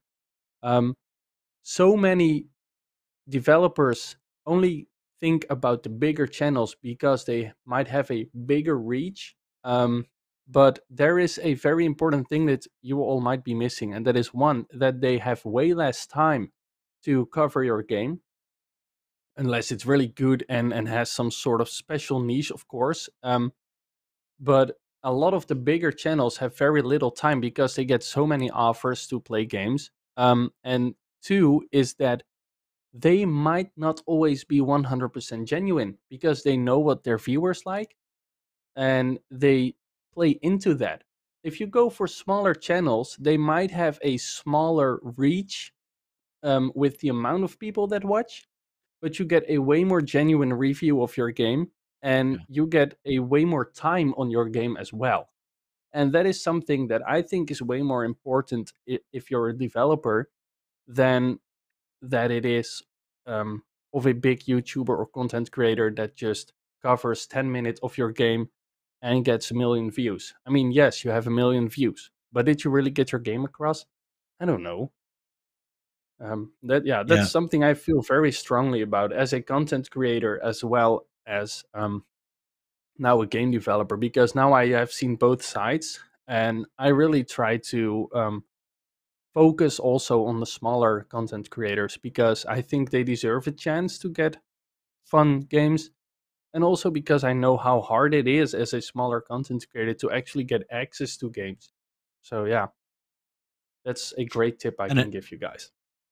example of that, also referring to what we talked about before the stream, with some of the bigger channels might have a little bit of a toxic side to it when it comes to their community, where people can be on really far ends of it all. We were in during a live performance of one of the content creators that has about, I think, just short of 20,000 followers or something. And because his community and the way they interacted with him, they basically came up with a lot of suggestions for improving the game. And his back and forth with them, uh, Thurston gave out a key for the content creator and a key that he could give away in any way he saw fit. And we actually ended up giving them more keys because of the Yeah. support that there were in that community. So we would never have done that if it were a bigger channel or something, because we wouldn't get the same back and forth between the creator and the community. Everybody Yeah. seems to have fun with it, and they were truly honest about everything they found, both the positive and the negative side of it. And people disagreed about things, and they disagreed in a good way because it was a small, tighter, uh, basically tight with community. So it wasn't people trying to just get out there because it's some big YouTuber or Twitch streamer that has millions of followers. Where oh, my chat got on there on a live performance. Yeah. So Shout yeah, out. exactly. Yeah, exactly. Yeah, and that's true. Actually, it's really funny that you say that, because with the wildlife update that I'm currently working on, I didn't want to include active hunting as much. We do have bow and arrow, but there will not be hunting rifles or guns because, well, it's not that I'm opposed of them or whatever, but it didn't It's feel not like it fitting the fit in the story. story. Yeah, exactly. It didn't fit in the story because he's a forest ranger. He loves wildlife. He loves everything nature. And then you're not just going to actively kill stuff because it's fun or something. I don't know. It didn't fit into what I felt was in the story. So I was thinking of a way of how we could get rid of the predator animals that are, of course, also there because they might come and attack you or defend their territory or whatever. And I was talking with one of the content creators in their live chat while they were playing it. And I was still contemplating on what we could do with it. And somebody in their chat said, "What about a tranquilizer gun?" And I was like, holy bleep, that is really smart. I didn't even think of that. And that is something that is very valuable. And that is something that a park ranger might easily have access to, I think. So right now, I've actually also worked in a flare gun that if animals come close to you, you can shoot a flare towards them and it scares them off and they disengage their behavior and they flee away. And I also want to look into implementing a tranquilizer gun that when you shoot a dart or whatever is going to be as a cartridge in there, um, that they fall asleep and then you can just go away or whatever you want to do with it. But that was one of the suggestions from a viewer who was watching the content creator. And that is also something that I now take as a very, very realistic possibility and thing that's going to be in the game. So we're also very open to suggestions from other people that play and watch the gameplay. And I guess that is what being a community game development process or whatever you want to call it. I think that's what it's all about with the community. Taking the suggestions in, using them or twisting them so they fit into the setting. And yeah, I think that's a very important part of it. Yeah, Yeah, absolutely. not be too narrow-minded when suggestions come in, and not be too set in your own way. Not thinking of anything special, Thurston. Not at No, of all. course not. Yeah. Yeah, it's not. It's under We're a gonna week air ago out that all the Thurston. Yeah, exactly. It's under a week ago when Thurston came in chat, and we were talking about a few things, Oh and no, he here we was go. working on he was working on implementing the animals, and basically he was so set in his mind that here's how I'm going to do it, and I want this and this and this, but I can't get it to work, and I'm stuck with this as this now. And we tried, we were, a couple of us was in there, and we tried to suggest ways he could do it. And in the end, I basically told him, Thurston, it seems to me that you didn't come in here for advice. You came in here for permission to actually do it this screwed up way, but it isn't working for you. And I was like, You actually maybe we said can it meet way halfway. better. Yeah, I did. You said it way better. You said it feels like you're trying to convince us to give you permission to do it this way. Because he was so Yeah. stuck in the way he was thinking that this here's how I'm supposed to do it. I'm not going to do the other things before I have this done. And it's like, but Thurston, you have to change some of it anyway, because he wanted to do the blueprint for one full animal and then put in the other skins on top of that blueprint. But there's going to be changes in those blueprints anyway. So why not focus on each of them already now, but only one of each animal? Because each animal are going to contain a small animal, a grown-up, adult, and multiple versions of that animal. So why not focus on one of the animals at the same time? Then you do both. Stick to your own mindset and also implement a way to go forward from that point you are in right now. And that will help you out. And we didn't see him for the next 2 days because he ended up doing it like that. And that, guys, is why you need a community around you. I was gonna say, especially if you're developing your site by your own. Yeah, and that is the thing. Like I said before, I am doing all the stuff inside the engine. We are also, quote unquote, self-publishing our game. So if there's any publishers watching with a good deal, hit me up. No, but so the thing is, I try to make it as efficient as I can with the knowledge I currently have. So with that said, I am a hardcore lover of the parent blueprint class and a child blueprint class when I can. So, for example, I use also the animal behavior kit, a very great pack for your wildlife in your game. Let me see. Let me use the gray fox as an example, I guess. So, right here, there is a blueprint gray fox gray. That's what it's called. It's just a gray fox. Which is a child of the main prey AI class in Animal Behavior Kit. And then we have a female young, a male, and a male young. And they are all then derived as a child of the first one.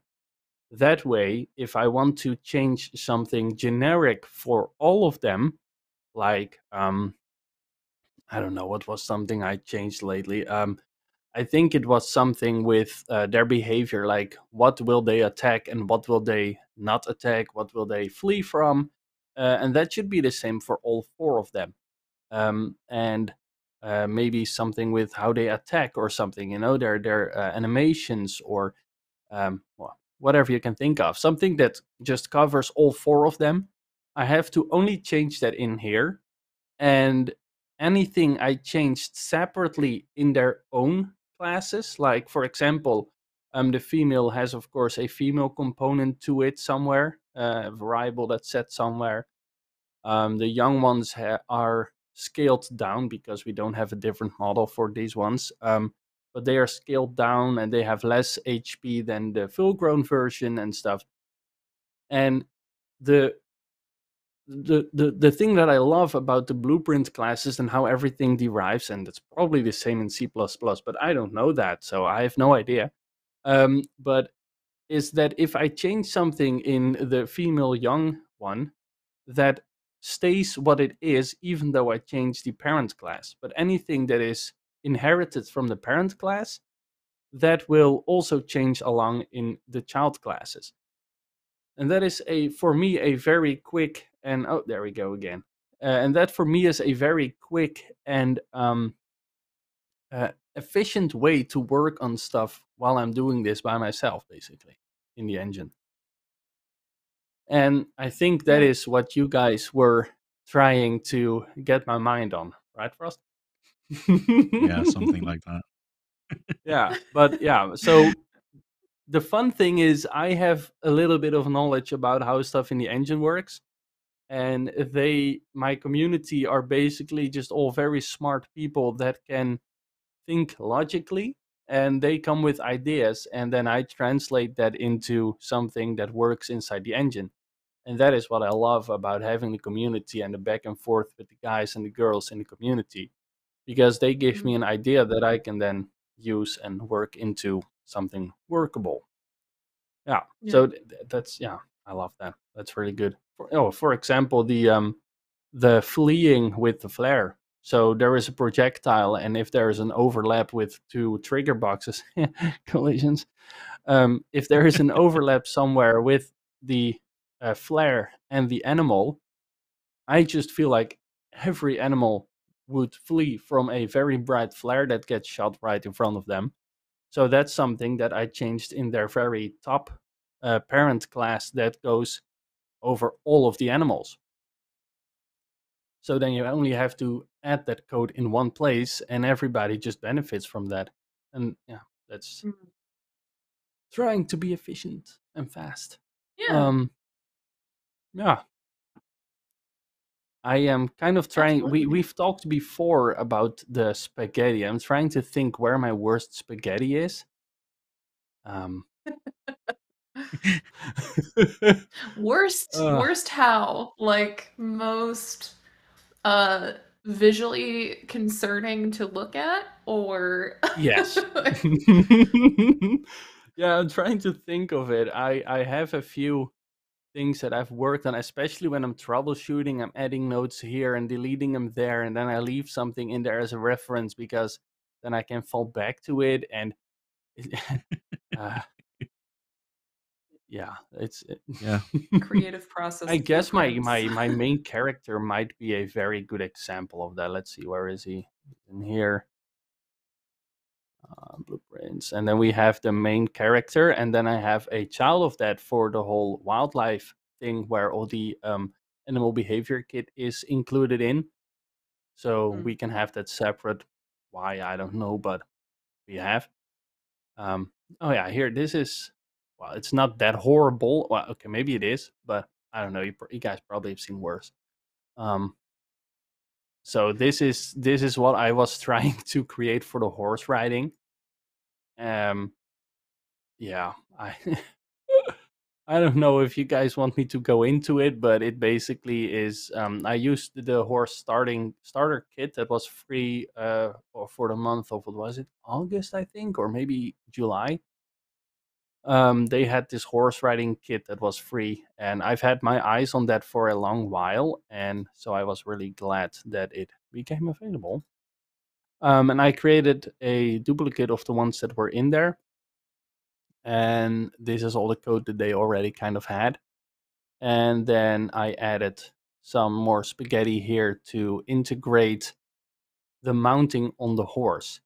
Now, this was something that I also struggled with for a long time. So here, back in the main character, I basically, for now, it's just a overlap with a component on the horse. So the horse right here has two trigger boxes on the sides.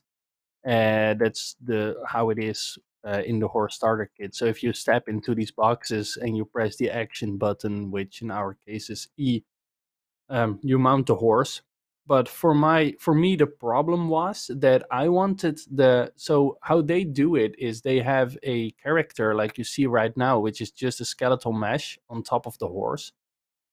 And basically that one has all the animations in it for mounting and dismounting the horse, and it was just hidden when the horse was just standing there, and upon interaction your current player pawn get destroyed, and then the character on the horse becomes visible or unhidden or whatever, and does the animation of mounting the horse. The problem is with destroying your current player pawn or character is that all the stats and health and everything gets, and the inventory gets destroyed along with it.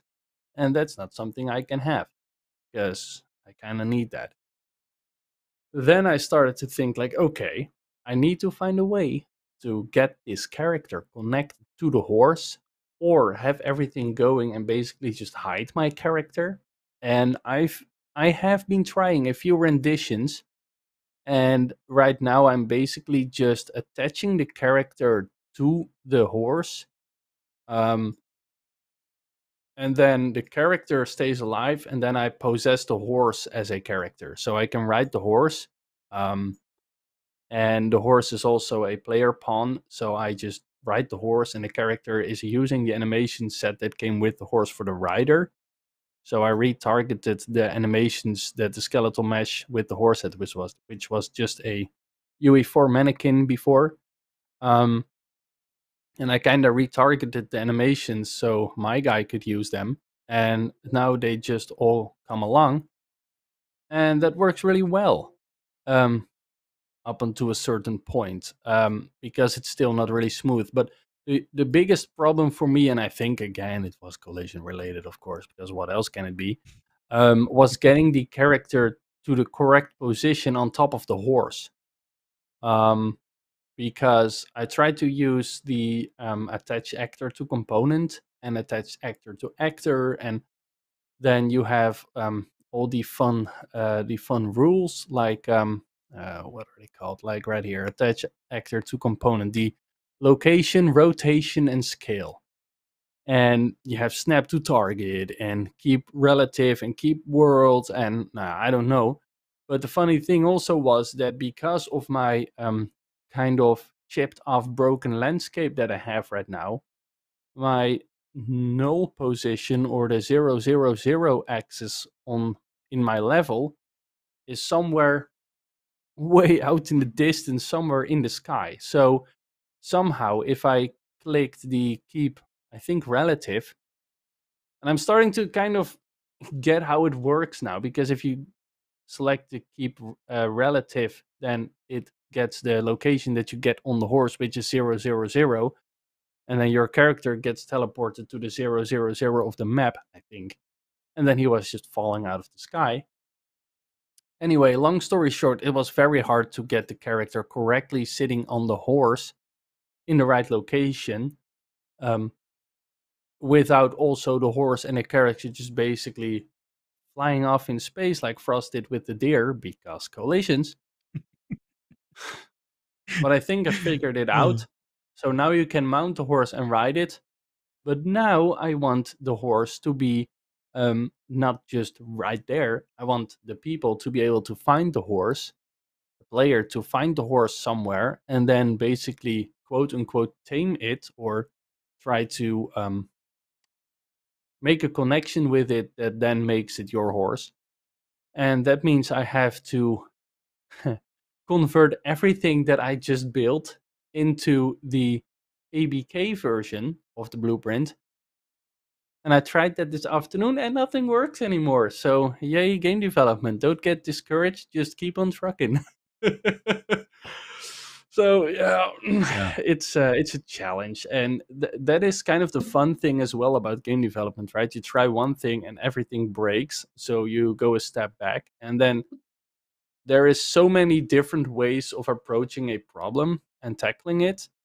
And a lot of people always said that game development is all about faking it, as in trying to make it look good and not actually doing the thing that you're doing. For example, by hiding your actual player character and just having a random skeletal mesh on your horse. And because the character is hidden, all the stats and the HUDs will still exist.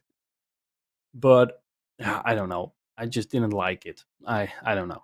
So there is always a way, but you just need to find the right way that works for you. Yes. Yeah. Yeah. Just find the correct way of going about it, for sure. Well, Yeah, your correct way of going about it, since there's so many Yeah, potential correct ways of doing something. yeah.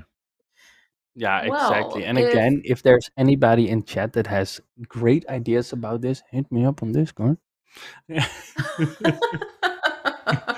you heard it. We're always open to help. That's also one of the things about blueprints, that if you're using marketplace blueprints, it you might not get plug and play, because it might not Mm, fit into the things you already have created. And because you Yeah, don't know exactly how it works, sometimes you have to do some trial and error before you get it correctly, or maybe take the time to understand what each section actually does and why it does it. And it's the same with all the instruction videos out there. Like I was talking about earlier, that sometimes there's basically too much information out there because there's such a huge background to Unreal Engine, and people are enjoying putting out tutorials because they want to brag about what they actually can do.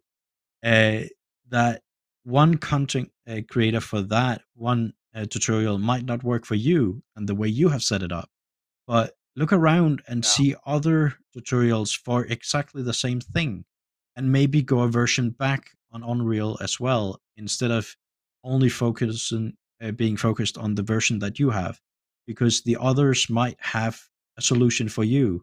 We had the same issue with the arrow, shooting off the arrow, that we couldn't get it to work. And Thurston were really trying different things. He had looked at a lot of videos, and finally, we jumped in further into a video that he already looked at earlier, that he discarded because the beginning was not what he was focusing on. But later on in the video, the exact tutorial that he actually needed and the guidance for it were there to make it. And after he followed that, it worked. So, yeah, don't be discouraged if you don't get it the first time. Try different methods, look up different people that do the same thing. So, yeah, just yeah, a heads exactly. up if you try to develop your own thing. Yeah, that's a very good tip indeed. Yeah. yeah. And by the way, for Well, anybody wondering, yes, it was again collisions. Yeah. it's always collisions. Uh, Ah, yeah. well, we have a few questions lined up if the two of you are up for answering some of those. Yeah, sure. Awesome. So I'll just toss them out there, and whichever one of you wants to comment on it, or both of you, feel free. So we'll just kind of tackle them that way. The first one is we'll just kind of start at the beginning here. What was the initial inspiration for making a game, if anything, specifically about Yosemite as well? Yeah, that's a good point. I don't know. No, the thing is, I've never been there.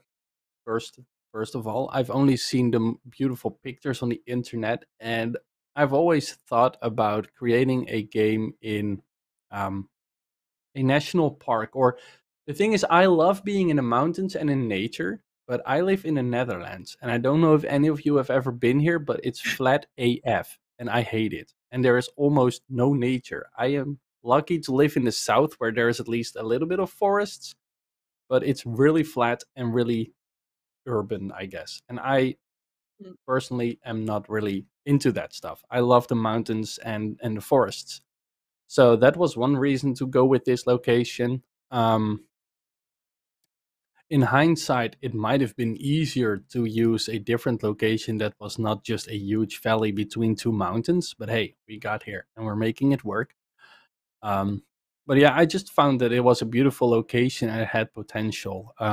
It's somewhat remote of the rest of the living world, so it would make sense to not, for example, have NPCs right away. I don't know, maybe they will be there at some point, but that was something that I wanted to avoid a little bit. And it also needed to be a serene and zen-ish location because the character needed to have some place to go and relax, I guess. Mhm.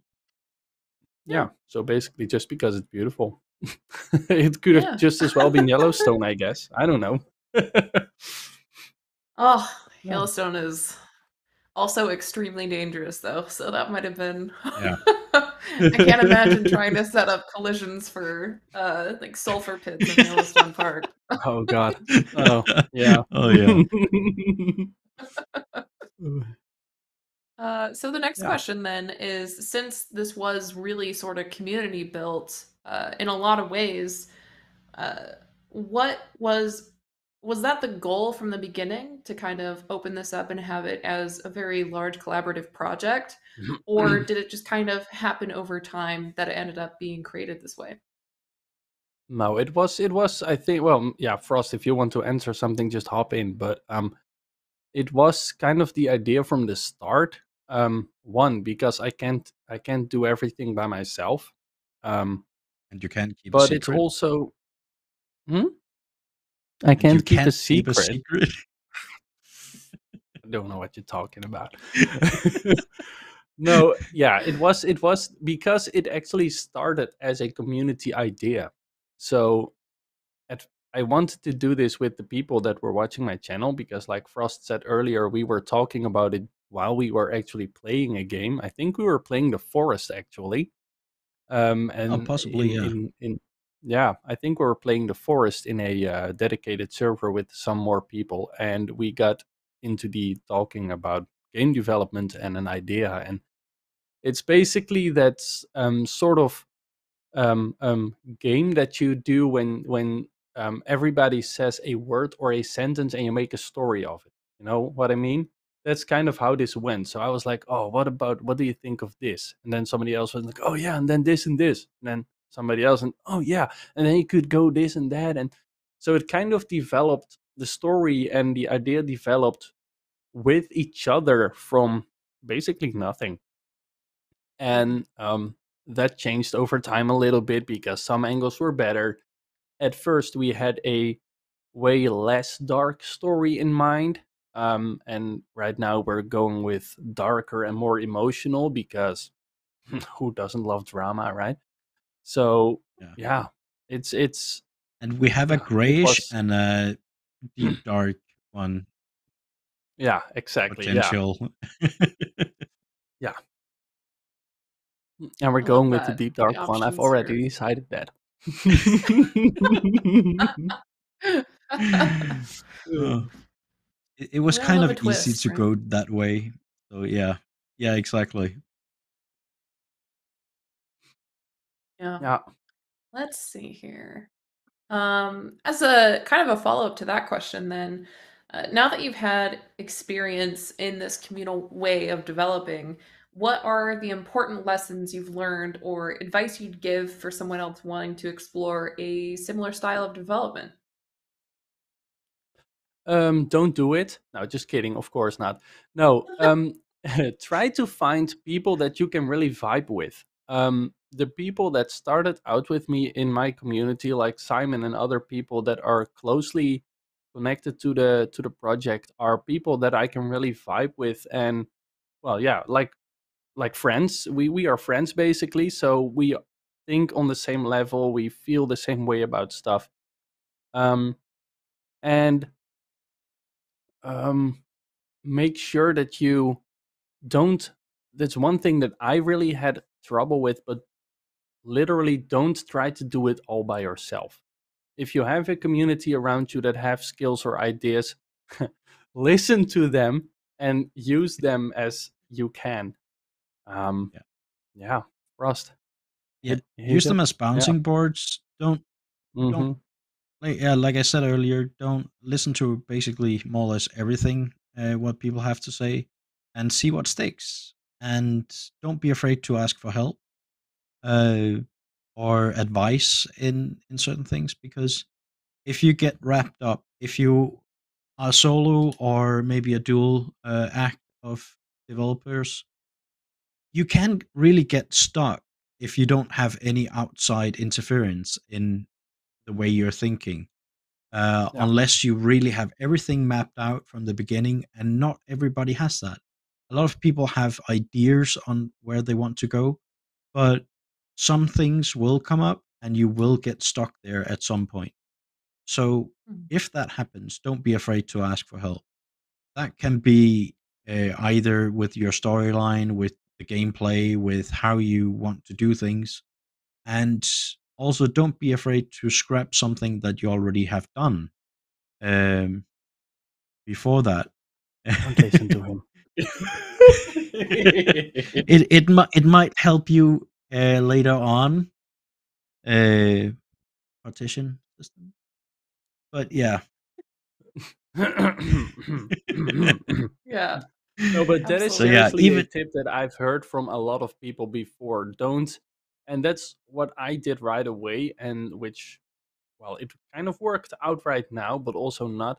Um, don't make your first project that you start working on your crown jewels or something. Like, I did, and it kind of worked out, but like everybody I've heard and spoken about this says that you might have to scrap your ideas and your project multiple times before you get it right.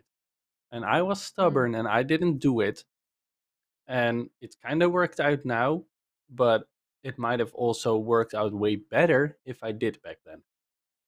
But I'm stubborn. Yeah. And another way you can get around with that is basically having two projects running at the same time. One that is really the main project that you want to really make beautiful and stuff like that, and really develop and keep developing on for a long time. But have another project going on where you can test things out.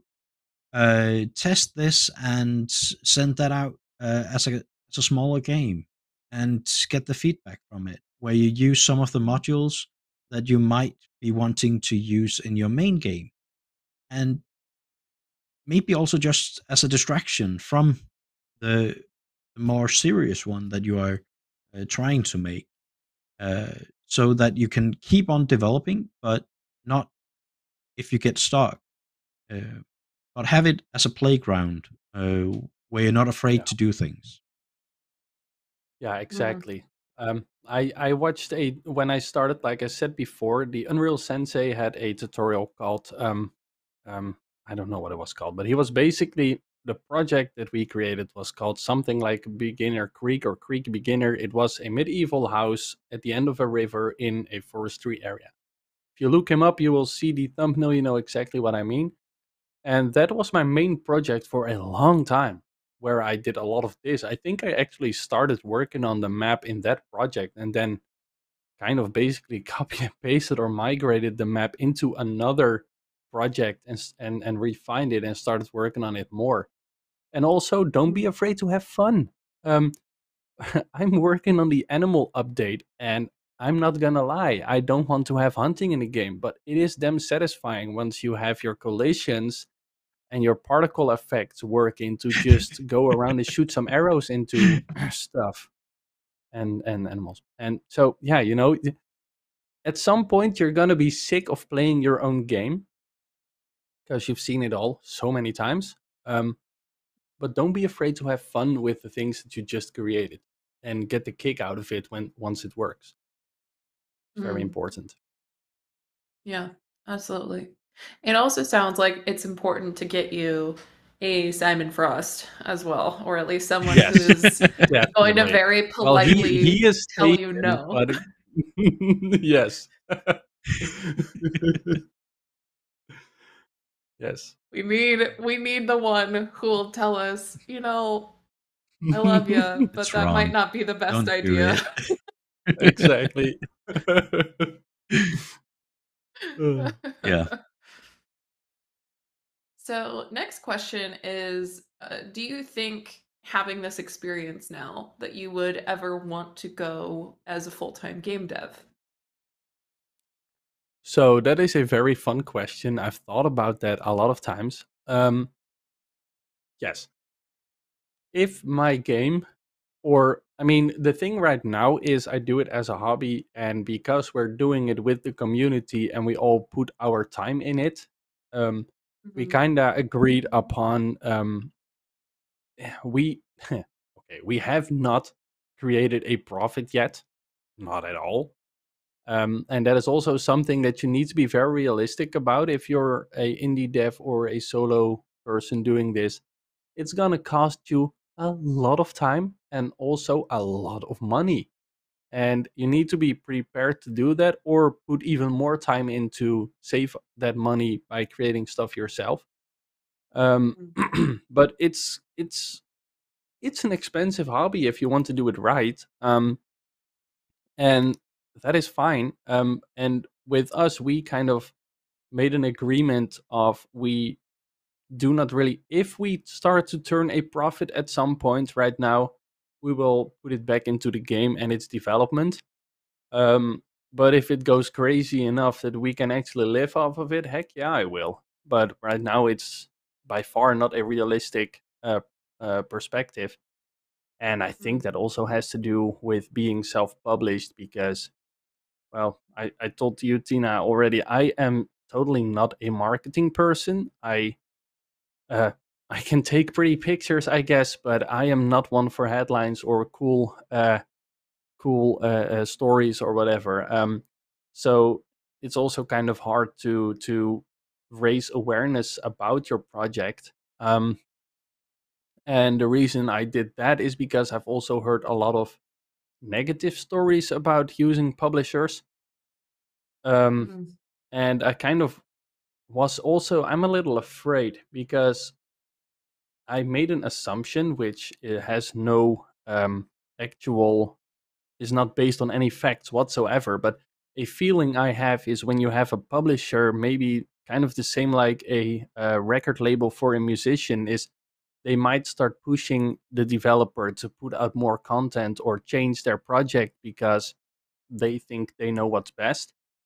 And this is my my baby, I'm not gonna change what I want to create, unless the feedback of the community tells me so, of course, with the majority. But in at least a rough idea I want to keep in there, and that, as well as a publisher taking a certain percentage of all the profit or the revenue, was also something that I was or am not ready for yet. So I also don't know what kind of agreement you can make. There's probably a lot of things that you can do with that. And I did get some offers by people that told me that they were publishers and they were interested, but I am also not a legal counsel, so I don't know how all of it works. And I was just like, let me just build my game first.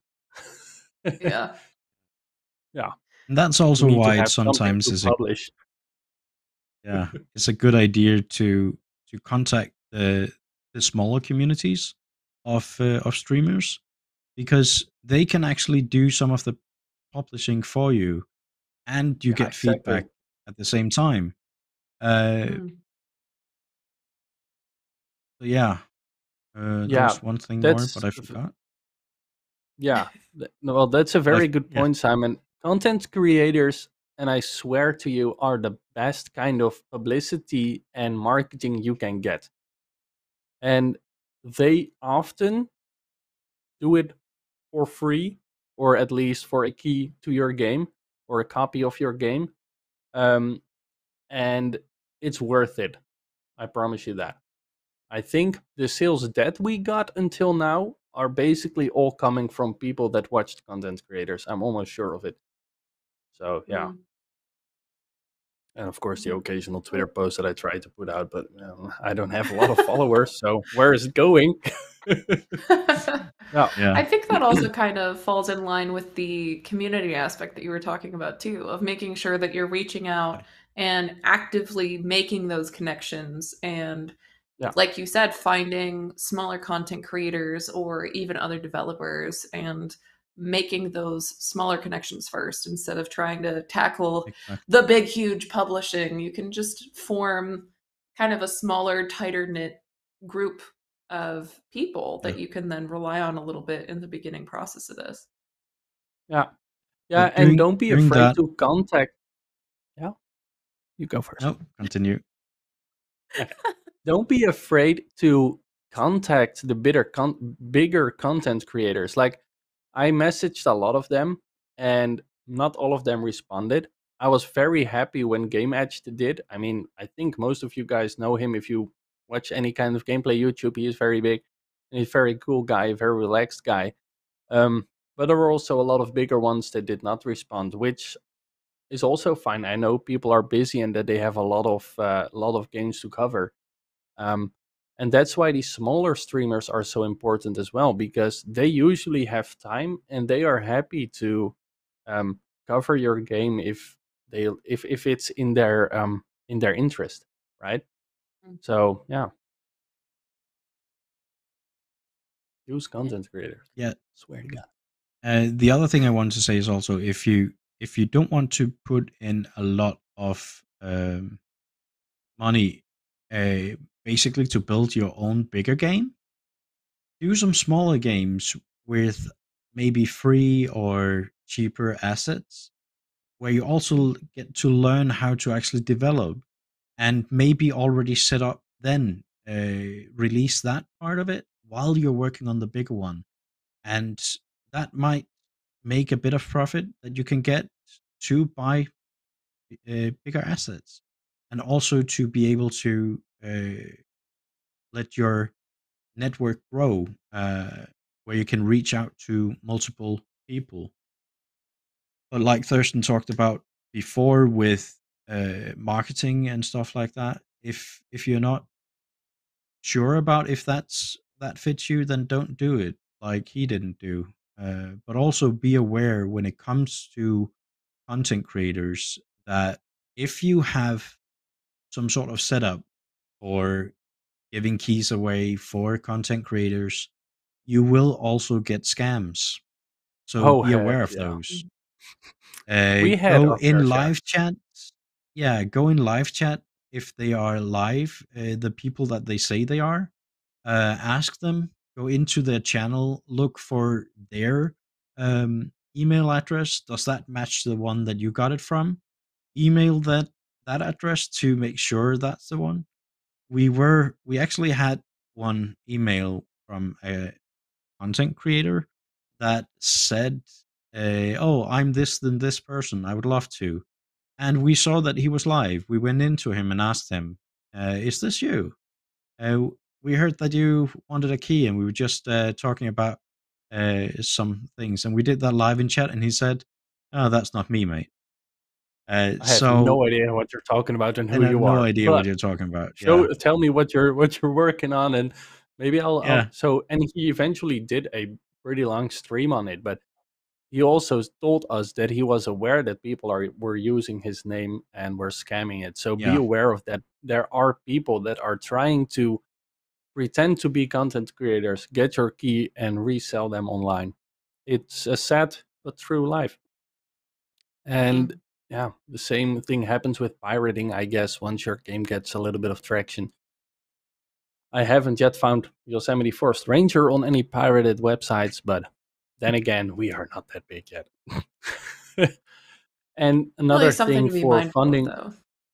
yeah, Yeah. exactly. And so another thing is also, if you're going to do your own marketing, you can think about, like we did with crowdfunding, but also be sure, if you're going to do crowdfunding, to think realistically and check out what the terms and conditions basically are from using that crowdfunding provider. Jeez, words are hard. I'm sorry. So we went with Indiegogo because they give you the option to use flexible goals, which basically means that you don't have to wait until the full campaign is done to get your money. Now, for example, as far as I could find, so I don't know if it's the actual truth, but as far as I could find from my research was that, for example, Kickstarter, you have to get your full goal. And if you don't reach your goal, all your money is gone and goes back to the backers. Now, of course, that is realistic and it's cool for the backers, but there are also backers that want to help you with your game, and contributors that want to help you with your project, and they don't give a crisp if you make your goal or not, but they just want to support you.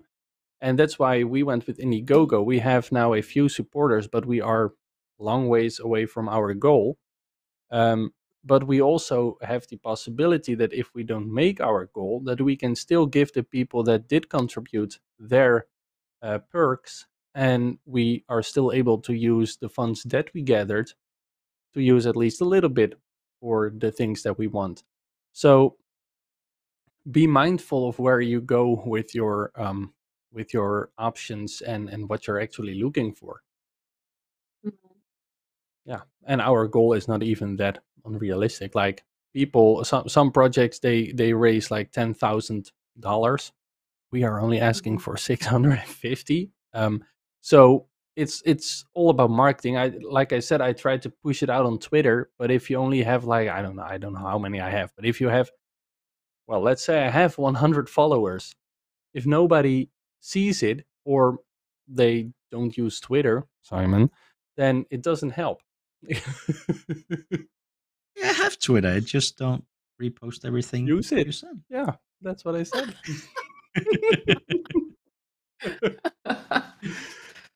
Yeah. But yeah. You know what I'm that's also- something you hearing? need to. What I'm Is hearing that from Tina? this is we need to get this man a mega grant, is what I'm hearing. Hey, anything is welcome. Yeah. Yeah. Oh, But also be clear about what you basically want. We set that goal, and that's basically the price for those 4 animals that's inside that we are talking about inside the Indiegogo page. yeah. We talked about if it should be more or less or whatever, but here you see what each step of money you will get inside the game, and it's because they are great assets, so they cost a bit more. Yeah. So yeah, that is why we do this way. Yeah. Yeah. Yeah. And it's all driven from just wanting to make a cool game, which I think is really awesome. With awesome people. Yeah. Yeah.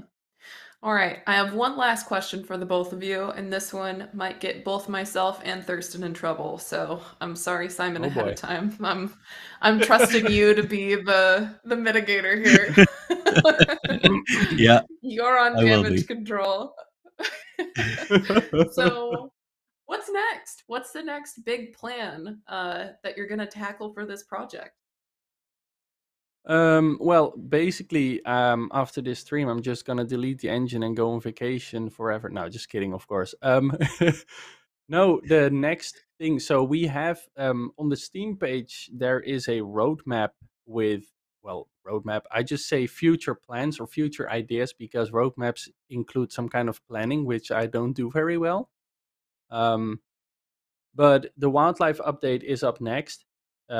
And once we have the wildlife update going with everything we want in that, which includes trapping just more wildlife in the map. But so trapping is a big thing, and we've also have a building system currently in the game that I'm not gonna make available right away. Because we want to refine that and personalize it more. But eventually, we were thinking about also adding, call it optional quests, I guess. So there is a lot of areas, and of course, with the expansion of the map, there are areas where there is more emptiness. So I was thinking, for example, and don't pin me to it because it might change. But I was thinking of using some of those emptier areas for the player to get some sort of quest of, hey, I don't know, Hank, and I want to move to the valley. Can you please build me a nice cabin over there and there? And then you basically get a location where you need to clear the area, chop the trees away, and then with the building system that becomes available, you can build a cabin to your liking.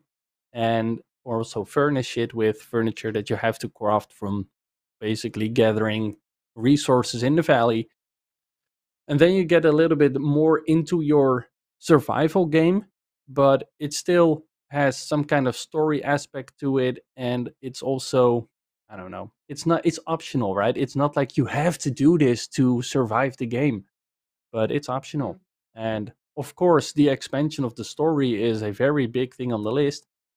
Like we said in the beginning of the stream, only the um, first part of the story is in the game right now. If you find any tapes in the game, it's basically gonna cover kind of the childhood of Theodore. Um, and we have more of the childhood parts, and then you get into the adolescence and well, the more other stuff in his life, and of course the more tragic stuff. Um, so there's a lot of things on the horizon. Farming is also going to be a thing that I would like to include, and once we have a good uh, expansion of the map, maybe cars. I mean, you saw the car that he drove into or drove in with. I mean, that's rendered useless. So maybe there is another car with maybe a Forest Ranger logo on it. I don't know. We have a lot of ideas, but we have to see if we can actually get them in here. Yeah. Yeah, so it's basically also smaller missions with park ranger duties that will come in. Like Thurston talked about with the trank gun, it could be that there were a bear a place where it shouldn't be, and you had to do park ranger stuff to get it away from there or whatever. Yeah. Yeah. Those will be a lot of the side quests, basically. Yeah. So you get a break from having to follow the storyline. And just have to explore, I guess. Yeah. I mean, you're still going to be exploring, but it's maybe less of an objective. I don't know. Yeah, I guess a lot that's of things.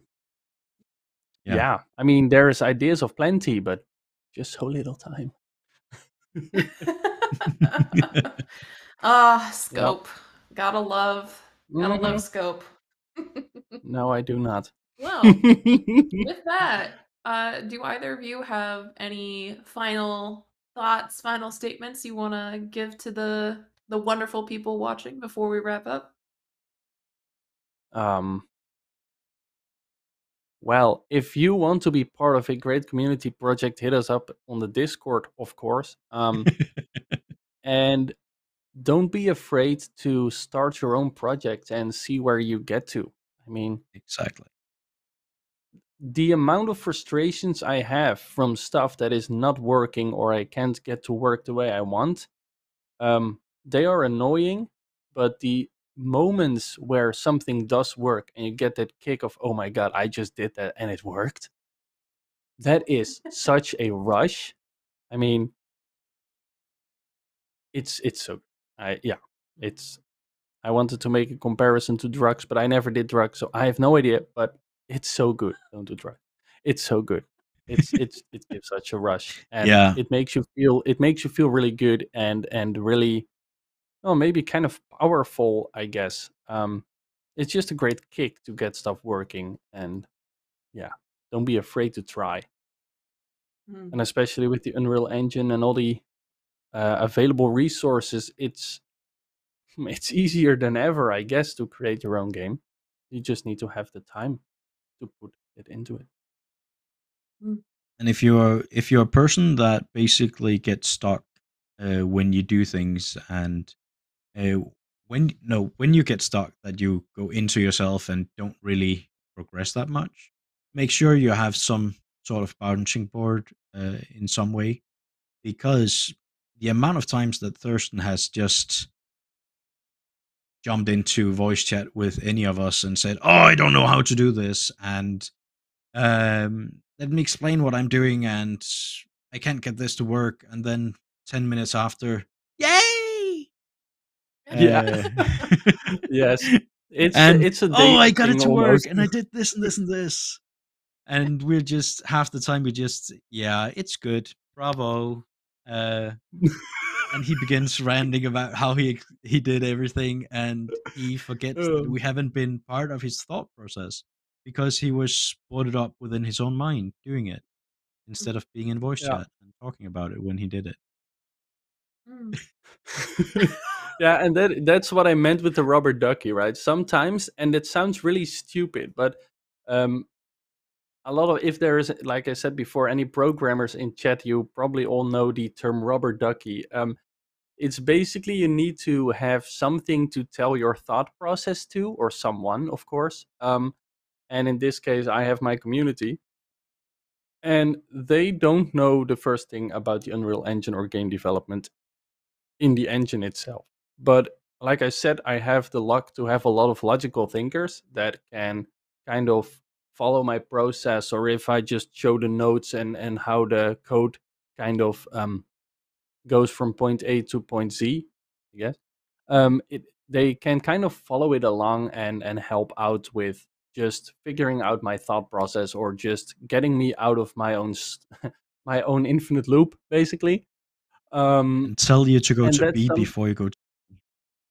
Yeah, exactly. And that's something that's really important. Even if they don't give any advice, just the fact that you're talking out loud and you can um, speak your thoughts out, usually that helps already with me. I don't know why, because I talk a lot in my head to myself when I'm doing stuff, and somehow speaking it out loud works better. And then sometimes it just clicks and it works. It's great.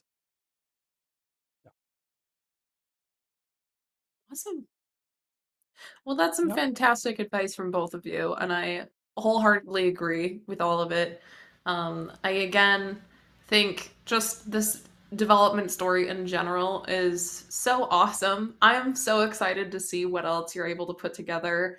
It's going to be incredible. I just know it. And I also want to thank both of you for taking the time to come on the show today and to talk about everything that you've done and to give a lot of this really good advice to the viewers today. I really appreciate your time and for you being here.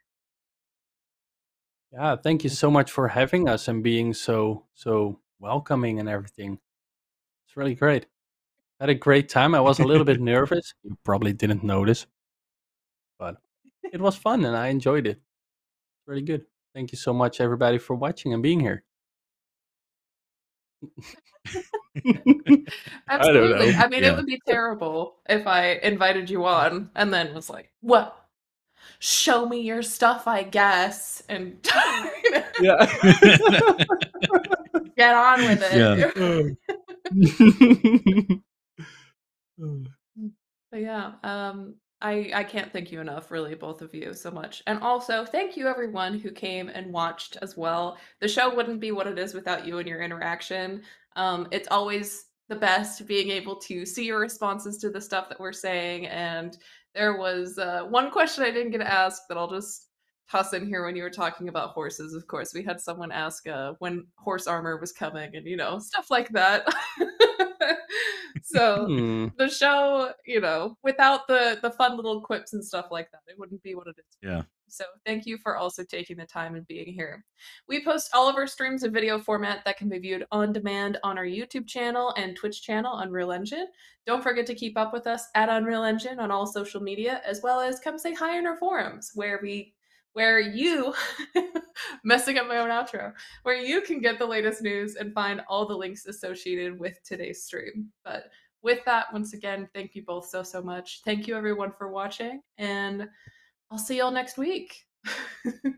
Bye. Bye, everybody. Bye.